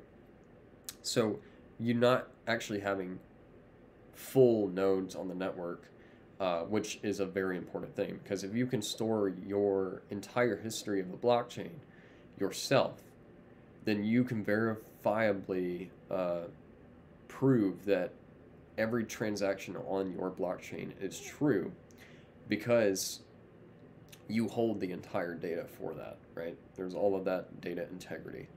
So 10-minute settlement is very important in Bitcoin's case. This was not a bug. This is a feature. And I can't believe that people say that this is very slow because the modern world in global settlement in banks, it takes around a month. So I'd say 10 minutes is pretty good. Okay. Now, overall, that pretty much is how Bitcoin works, right? So these transactions will come in, the miners will take this unconfirmed block and they'll start hashing it, and then it will then be, once a valid solution is found, they'll propagate it on the network as a valid block, and everybody accepts the most worked chain. Okay, it's pretty simple, honestly. And from the UI perspective, right, I just paid this invoice and I'm done. That's all I did. And as a merchant on the network, I can trust that after a certain amount of confirmations, let's just say that I want to be aware of a 51% attack, so I'm going to allow 3 confirmations until that is valid, so roughly 30 minutes. Then on global settlement terms in 30 minutes, that merchant can assure themselves that that transaction was not invalid, okay? And honestly, with certain things, like if you're buying a house, you can accept it on 0 confirmations, because what is a person going to do? Move a house? They can't do that, right? I can just go to the house and get the authorities to be like, hey, I paid you, and then you invalidated the transaction somehow in some way using a 51% attack or whatever to buy this house. But the house can't move, so it's pretty easy to accept a transaction, something like that, on 0 confirmations versus, say, a good that's on wheels or something, right? So overall, that is how Bitcoin works from a technological side. It's hopefully I explained a lot of that well, and I just don't want that to go over people's heads. I mean, from a UI perspective, like I said, all I did was just type in a number, pay the QR code, and I'm done. And then this transaction appears in some of these blocks. The miners then start to mine these blocks, find a valid solution, and then that transaction gets included in the network. Now, I guess in terms of Bitcoin fees, the fee is set by the user, okay? And the fee can, right now it's saying a median fee is 32 cents, right? But I can transact Bitcoin with 2 cents if I want to. It doesn't matter. So if I transact a larger amount of a fee, the miners are incentivized to include that in the next block because then they get paid more money, right?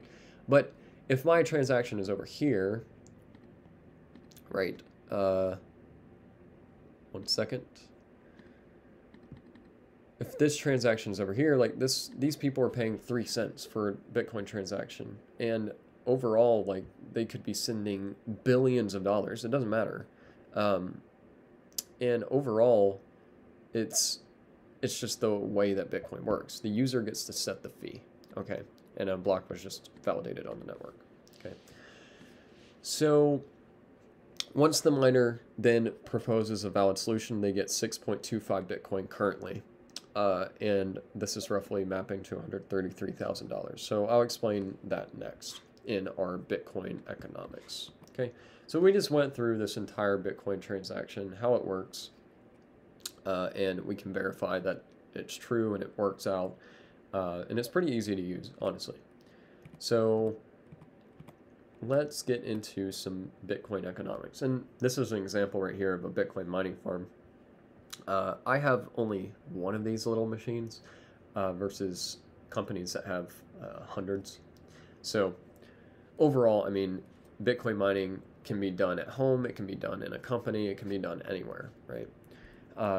But let's talk about Bitcoin's economics, okay? So Bitcoin's economics is actually kind of interesting, right? So especially when you base this on difficulty adjustment, speculators buy Bitcoin because they think it's going to go up, and this will drive the price up to X amount of dollars. Miners then spend up to X amount of dollars of energy and hardware to try to mine Bitcoin. A high demand from buyers, meaning a lot of transactions on the network, causes a rise in price and drives more miners to mine Bitcoin at some profit. More miners means more hash rate and more energy spent on Bitcoin production, and the network gets even more secure. So this is a cool aspect of Bitcoin. As hash rate continues to go up, it makes the network more secure also. So buyers are reassured of Bitcoin securities, sometimes leading to this feedback loop to drive the price even higher. So after 2016 blocks pass, we get this difficulty adjustment. Now, a larger difficulty means a lower target number that has to be reached, and the miners are finding blocks less often, causing at least some of them to spend more than X dollars in operating costs to mine Bitcoin. So some miners then, due to difficulty adjustment, become unprofitable, spending more energy to mine than they can earn by selling the Bitcoin. Then they turn off the mining, the total hash rate drops. After another 2016 blocks pass, the difficulty is recomputed to become easier. Since some miners went offline, the target number is then raised, and a lower difficulty means that miners that were previously unprofitable come back online and mine, or new miners can join the game. So currently right now, because Bitcoin's price is roughly around $20,000, there are mining companies that are becoming unprofitable because of how low it is. They are mining at energy cost that is too high for them, so they eventually have to shut down, right? And depending on the Bitcoin mining efficiency that you have, if you're using a miner that takes up more energy than the efficiency of it, it's going to actually cost you based on your electricity cost. So there's some economics to that. So what about the case when Bitcoin's block reward ends? And let's talk about the block reward real quick. So if we go look at how many Bitcoins there are currently in existence, technically there's always 21 million, but they just get minted out. But 19,191,968.75 Bitcoin is totally issued right now. And then overall, there is 1.8 million left to be mined over the next 100-something years up to the year 2140. Okay, we can estimate that there's roughly about 900 Bitcoins per day that are issued, and 91% of Bitcoin has all been mined. Now, when we look at this in comparison to modeling Bitcoin's monetary inflation, we're not right here, but we are right here currently, where we have a 6.25 block reward. Now, Bitcoin started out giving Bitcoin at 50 Bitcoin per block, okay, for 210,000 blocks. So this is why Bitcoin's issuance, if you look at this logarithmic curve, it went very high. By 2012, there were roughly about 10.5 million Bitcoin in existence already issued. And then over time, this block reward, every 210,000 blocks, which maps out to roughly about 4 years, after every 4 years, roughly, the block reward actually halves. This is in Bitcoin's code, okay? So it went to 25, then in 2016, it went to 12.5. In 2020, it went to 6.25. And then in 2024, we can expect that it will go to 3.125. Now, this gives us predictable inflation and predictable supply. So currently right now, Bitcoin's inflation rate is roughly sitting at 1.5 to 1.7 inflation rate, okay? So this is going to continue on until 2024, and roughly about March or April, that it halves again into an inflation rate of 0.82. And we can look over time that by the year 2100, or rather 2096, the inflation rate of Bitcoin is going to be 0.00002984. Very, very ridiculously low. So let's look at the economics of how Bitcoin is sound money. So if we go back to, not this chart, let's see, stock to flow value. Okay, so we talked about stock to flow as an indicator of hardness of money. Okay, so gold roughly is still the hardest money that we know to this day because of the thousands of years that have compiled into the stock. Now, gold's inflation rate is roughly around the same as Bitcoin's right now. But our current stock to flow for Bitcoin is 55.3. And we can see that when Bitcoin started, the stock to flow was actually very, very low. The inflation rate was insanely high. And then it became basically the same thing as a commodity. But over time, we can see that the stock to flow has increased immensely. And this is because of its predictable supply. So Bitcoin's currently sitting at 55.3. It's going to increase to 113 in 2024. And then it'll increase to 230 by the year 2028. So in the next halvening in 2024, Bitcoin will be the most hard money we know in existence. And we know that Bitcoin can be money because it's proved itself a little bit to be a store of value. If you look at the comparison of Bitcoin since 2009 to every other asset that you could hold, Bitcoin has been the one asset that has it's been very volatile, but it's actually has the most value. And you can take any point in Bitcoin's history and go back 210,000 blocks, so roughly 4 years. Okay, you can take any point in Bitcoin's history and see that always the price of Bitcoin at that time versus the price of Bitcoin 4 years later has always been more. Okay, and this is in US dollar terms. But if we think about it in Bitcoin's purchasing power, it's always gone up based on the stock to flow ratio. Okay, so overall, if a money becomes ultimately infinitely scarce because there's no more supply that comes in, we can expect that this money becomes the hardest money that we know of all time because it has absolute scarcity.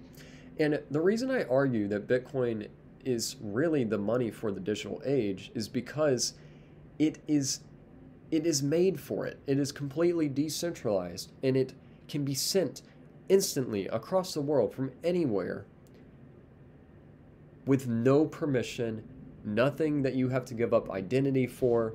For an example, anybody can go to my website, which is public on the internet, type in any number in here, want to pay me some money, and they can pay me in Bitcoin from anywhere in the world, right?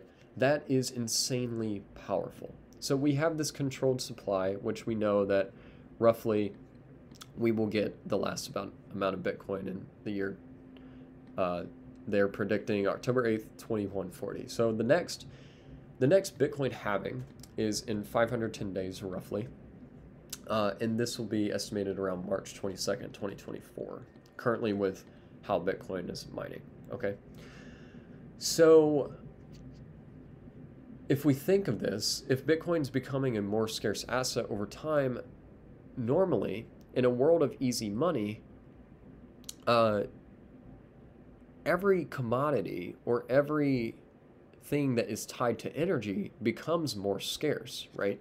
Because in a world of easy money, I can print an infinite amount of money to buy oil, right? But that's going to cause oil to become more scarce in that case. So when you tie money to energy, right? And we looked at the petrodollar, how the dollar has been tied to oil mostly. If you sever that tie or you have control of that money supply, then everything against that money becomes a lot cheaper if you're able to infinitely print it. Whereas Bitcoin is literally tied to energy, an encrypted energy, and you can think of it as digital energy, moving value across cyberspace as digital energy. And that is very powerful because then you can trust that there is proof of work, the proof that the mining, that the Bitcoin miners have put in to verify the energy that they put in to mine the Bitcoin that you own, okay? So if we look over time too of what is called the HODL waves distribution, we can see that in this data, roughly data from 6 to 12 months of Bitcoin holders have not moved any of their Bitcoin, and that's 12% of all Bitcoin. 1 to 2 years, 21% roughly. 2 to 3 years, 6.25. And if you add all of these numbers up, currently right now, we'll just do some quick math. 6.36 plus, move this out of the way. Whoops. 6.36, 5.55, 13.97, 6.24, and 20.77. 66.07% of all Bitcoin has not moved from anybody's wallets. That is insanely powerful to think about because this means that people are, even at $20,000 per Bitcoin, when it hits $69,000, people have not moved 66% of Bitcoin in over a year to 10 years time frame. Okay, that is crazy to think about. And then if you add on the 6 to 12 month, right? You add on the 6 to 12 month, this is 11.96. That's 78% of all Bitcoin in existence at Bitcoin's current price has not moved in 6 months to 10 years, over 10 years. That is proof that people believe that this is a store of value, because over time, as you can see, Bitcoin's price ultimately has gone up and to the right, and I believe that it will continue to do so based on the stock to flow ratio and its scarcity. People are holding this as a store of value, and we have the proof for that. Okay, so overall, it's a cool thing to look at this chart too for Bitcoin's minimum transaction fee. Over time, it's sat around mostly 2 cents or 1 cent, and currently right now, it's, I mean, we just checked that I sent a Bitcoin transaction with roughly 2 cents that I paid to send $10, and this is 3 cents, right? So ultimately, you can send any amount of money for 3 cents, and that is just based on how quick you want your transaction to be verified. Okay. So after the year 2140, though, okay, how do Bitcoin miners actually get their fees, right? So there's no reward after the year 2140, so we can expect that the only way Bitcoin miners will actually be profitable is based on transaction fees. And due to this, we can likely, if we want to keep the security of Bitcoin up, we can assume that Bitcoin at a layer 1, at where it is right now, that this fee is likely going to increase a lot more. So it may cost over hundreds of dollars to actually transmit Bitcoin. Now, you may be wondering, you're like, well, that's not going to work in a Bitcoin economic scenario. And yes, if we did not solve Bitcoin's scalability problem, then that would be possibly an issue. However, we have. And we will talk about the Lightning Network a little more in the next session. But Bitcoin has solved this issue of being able to transact Bitcoin like cash with no fee as a medium of exchange, because it needs to keep its value as you trade this good with the Lightning Network. And Bitcoin currently transacts about, I think, 7 to 10 transactions per second. The Lightning Network can theoretically do an unlimited amount of transactions per second. It's based on how many users are on the network, okay? So overall, we don't have this problem with the Lightning Network. But if we want to, say, verifiably transact important transactions on the base layer 1 security, we can do that still after the year 2140. And we can think of it as a way of tax for using the network or anything like that. So it's very interesting when you just think of how the economics play out in the future, but ultimately it does work as a model. So overall, there is this game theory and incentive with Bitcoin, right? The game theory is thinking, okay, right now Bitcoin's market cap is roughly around $400 billion, right? We've seen Bitcoin reach $1.2 trillion in market cap, and market cap is just the total amount of money invested or shares across the network, basically divided by the amount of coins that are possible, right? So if we think of the theoretical Bitcoin cost right now, this is how we can estimate its price. So if it's $400 billion, I believe that's 400 billion, million, billion. Divide that by 21 million. We can see roughly we get about what Bitcoin's price is currently, $19,047. Okay, and it's probably slightly above this right now. So we'll just say 420, so 20,000, right? But at a $1.2 trillion market cap, that's where we got our Bitcoin being 58,000 and possibly even more when it hit 69,000. So roughly 1.45. Okay, 1.45 trillion market cap was basically its max. Now gold's market cap is roughly 8 trillion, I believe. So if we put this in gold's perspective, that needs to put Bitcoin at a $402,000, 380 price. Now, if Bitcoin overtakes gold in its stock to flow, right, and its inflation rate is actually lower than gold, it's more scarce than gold, and likely we are going to have to see Bitcoin will flip gold at some point, okay? So if that puts Bitcoin at a $402,000 price, right, that is, if you're thinking long-term wealth, just as an investment standpoint, this is a very good trade.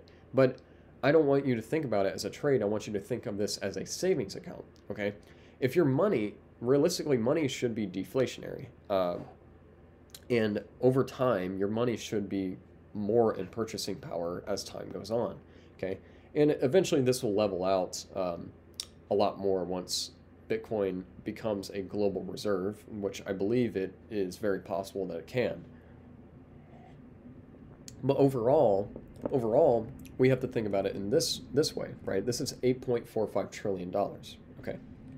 So the global wealth in the world is estimated to be roughly, right now, 470 trillion.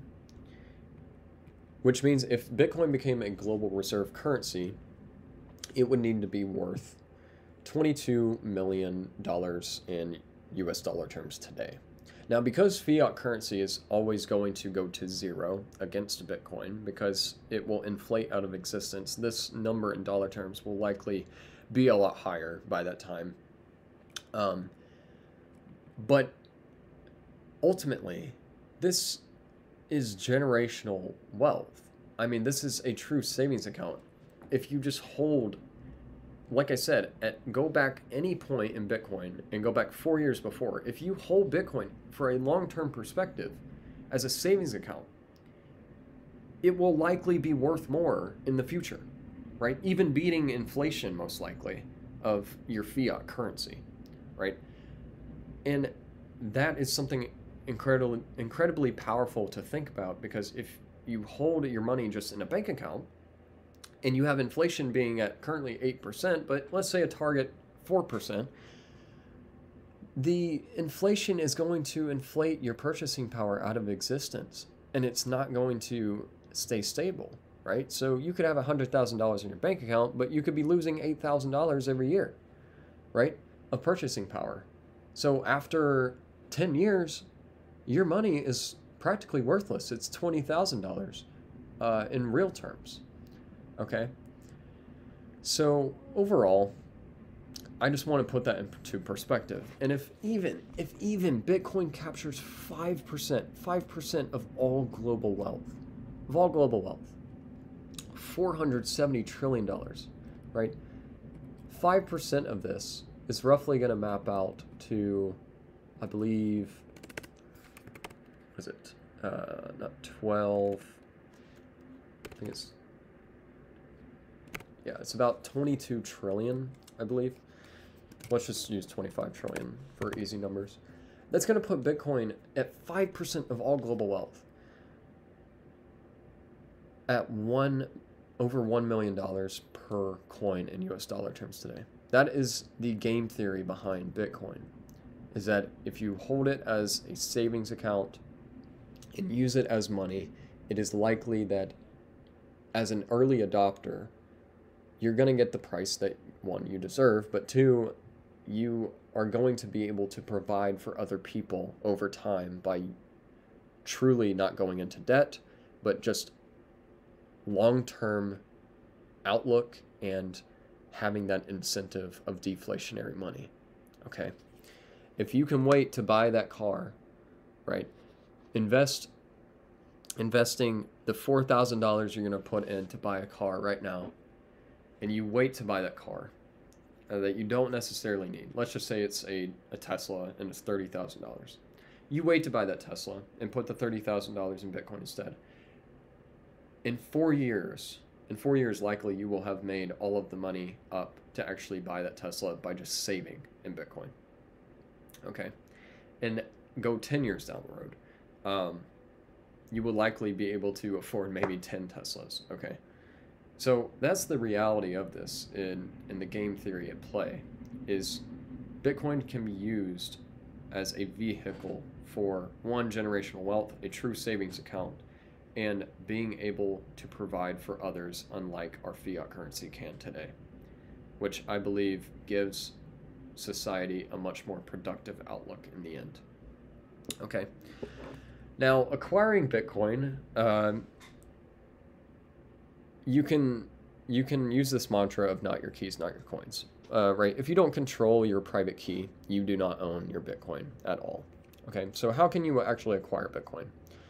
Well, you can apply, or you can get Bitcoin on exchanges, right? And exchanges such as Coinbase, I would not recommend at all because they own all of your Bitcoin. Now, they make it very convenient for you, but there's also fees involved and all that stuff. But you can also use decentralized exchanges, which I'm not going to go into the depths of that, but for an example, one of them is Local Bitcoins. And Local Bitcoins allows you to buy Bitcoin without revealing your identity with other people around the world at a agreed on exchange rate. Okay, and you can pay them over certain avenues like a wire transfer, stuff like that. But overall, that is a decentralized exchange, and you can go look up videos on how to actually use them. But remember, if you use a centralized exchange, if they go out of business, then you will lose all your Bitcoin. There is no insurance for that. And a great example of this is Celsius. Okay, Celsius filed for Chapter 11 bankruptcy because they were mismanaging people's money, loaning it out, and then eventually they lost all of that money and then were not able to pay people back. And people lost millions and millions of dollars because they used a centralized exchange, right? The same thing can happen to Coinbase. Coinbase is not out of question here to go bankrupt, okay? So let's look at other ways you can acquire Bitcoin, okay? So you have exchanges, and I would recommend, if you're going to go a centralized route, use Cash App or use Strike. Currently, Strike can't operate in South Dakota, where I'm at, but you can use it in other states for sure. But overall, Cash App, I believe, is a really good one to go with, as Jack Dorsey, being the head CEO of Block, he actually believes in Bitcoin and works on Bitcoin himself, and they've integrated all of the cool things in Bitcoin on Cash App.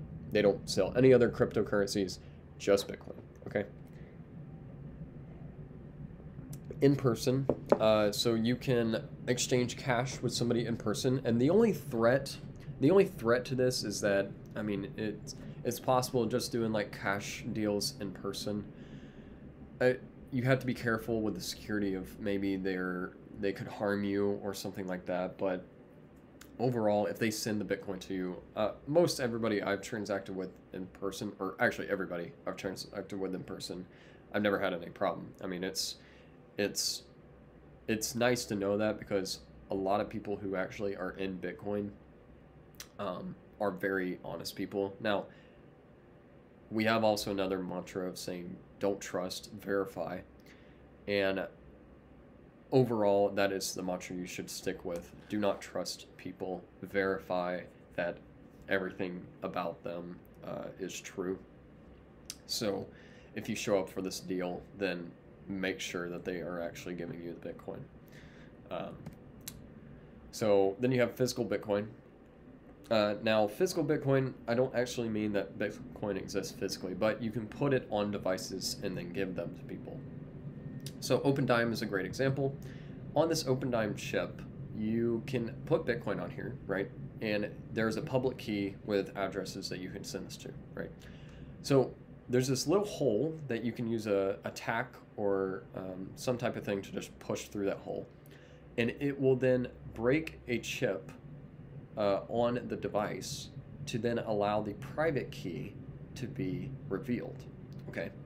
Now, the private key will be revealed by the person who actually takes this OpenDime, the receiver of it, and when you plug it into a computer, you can verify that this has not been unlocked yet because it'll flash a green light. Now, a red light will be flashed if the private key has been exposed. And the reason this is important is because if the private key has been exposed and somebody else before you had this device, they might know the private key. So this is realistically a one-time use thing unless you absolutely trust the other person you are giving this to with physical Bitcoin and the receiver trusts you. Okay, so that's that. But then you also have a SATS card. So a SATS card is something where it operates just like an OpenDime. It works with NFC with your phone, but you can do the OpenDime exchange 10 times. There's 10 private keys on here that you're able to use. And overall, when you exchange a SATS card, that person can then lend it to someone else securely with a new private key and so on. Okay, so you can exchange these physically and load Bitcoin onto these. Now, that's realistically physical Bitcoin. I can also give you a USB drive or an SD card or just something with a file on it that allows you to look at the private key, but you have to trust that I don't know that private key. And you could do this in person. You could make sure that they don't see the private key, and that would work too. But overall, that's physical Bitcoin in air quotes. You could be paid in Bitcoin. So on my website, for an example, anybody can pay me in Bitcoin, right? So if I provide a service to someone and they want to pay me in Bitcoin, I can say, hey, go to my website, just type in the amount that I'm asking for, and then pay me. And then I can easily verify that they do that, and there you go. So if I offer some service to somebody or a good that I'm trading with, they can pay me in Bitcoin that way, okay? So storing Bitcoin. Bitcoin wallets, there's 3 different types. You have a custodial wallet, which is normally a centralized exchange. You want to avoid this. You do not want to keep your Bitcoin on an exchange. This is the worst thing you can do because, like I said, if they go bankrupt, they own your asset and they can choose to not give it back. Okay, or if they lost it, then you're out of luck. Now you have non-custodial wallet. These include Moon Wallet and Blue Wallet. These are wallets that are on your phone. And a non-custodial wallet means that you're just using a wallet on somebody else's Bitcoin node, which that is provided for you, but they don't know your private keys at all. It's not possible for them to know your private keys, okay? So for you, you can trust that a non-custodial wallet is at least safer than an exchange, and these are actually very useful for transacting Bitcoin, especially mobilely. Now, if you want to use a desktop custodial wallet, you could use Electrum or you could use Sparrow. I love Sparrow a lot. It's a great Bitcoin wallet. And they have a lot of functionality to them, and overall, you can even try to keep your privacy a lot more with these, okay? Then, the last one pertains to hardware wallets or running your own node, okay? So a hardware wallet is an example like Coldcard. This is one I recommend. These are insanely secure devices, and these can hold all of your Bitcoin on them because these devices hold the private key physically on the chips here. Okay, and you can use these as your hardware wallet to be able to use for transacting Bitcoin or any of that. Okay. These are a little more complicated to learn. There are easier hardware wallets and Coldcard to learn, but I highly, highly recommend looking into Coldcards, and you can actually look up videos on how to use them. There are plenty of videos, okay? the last one is running a Bitcoin node. So you can run a Bitcoin node on a Raspberry Pi, and these are a little more expensive right now because of supply chain issues. But I mean, I built my node originally for about $150 altogether, with a Raspberry Pi and then my SSD that I had. But these have also become more expensive because of supply chain issues. But overall, you can build a node yourself, or you can buy a pre-built one, and roughly it's going to run you about $500, right? Now, if you run your own node, you have your own copy of the blockchain, you're running Bitcoin's code, and you have your own wallets and Lightning wallets to work with. And we'll talk about Lightning more, like I said, in the next session. But overall, you can buy these pre-built, okay? And these are a safe way to store your Bitcoin. The only problem is that if you lose your wallet, or you lose your private key to that wallet, there is no way you can recover that, okay? If this computer died or something.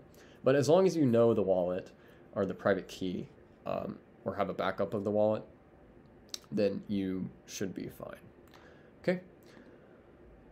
So overall, that is pretty much all I got. If you want to get into Bitcoin mining, this is another way you can obviously get Bitcoin without any customer information or identity, right, through a centralized exchange. You can buy one of these, which these are some very powerful machines. You would need a 240 volt hookup to have this Bitcoin miner at least, but this used to be almost $9,000 a year ago. Now it's $2,300 because these devices, based on Bitcoin's price going down, are becoming less profitable based on the terahash per second that it produces. So my Bitcoin miner is this one. And mine I bought originally 1 year ago for about $400, but now it's roughly about $295. You can probably get it cheaper. But this one, if you operate on electricity at a certain amount, it's actually unprofitable. And I'll show that to you here. Okay, so the S9, the Antminer S9, your break-even electricity price is 3 cents per kilowatt hour, right?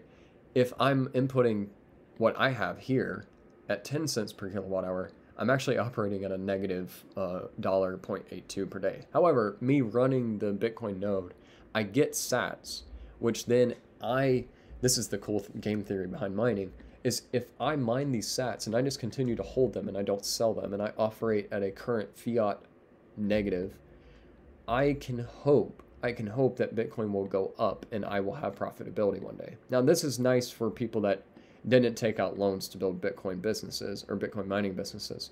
But if you did take out loans, then obviously you can't pay your payments and you go out of business. Now, I also provide security to the network if I run a miner, right? So I run my Bitcoin miner all the time and I earn Bitcoin roughly about this much per day. But I currently, luckily, am operating at no cost for electricity, so this becomes very profitable for me at earning about $1 a day, right?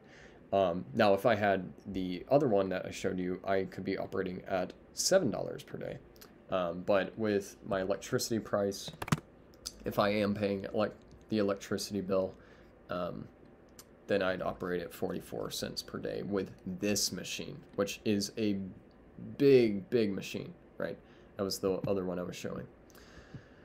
Okay, so pretty much that is all I have for the Bitcoin economics and technology.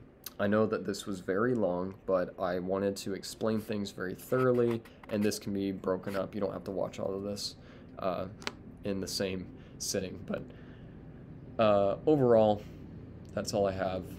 And if you have questions, please feel free to email me, or you can go to my website, and I have my email down here, and I have my Discord down here, so you can message me as well.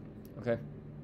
So with that, that is all I have, and I thank you so much for taking the time to view this. Next week, or in the next session, we will be going over the fear, uncertainty, and doubt around Bitcoin, media headlines, macro outlook of the economy over the years, and also a big argument on proof of work versus proof of stake. Okay, So why Bitcoin energy use is actually good for the environment.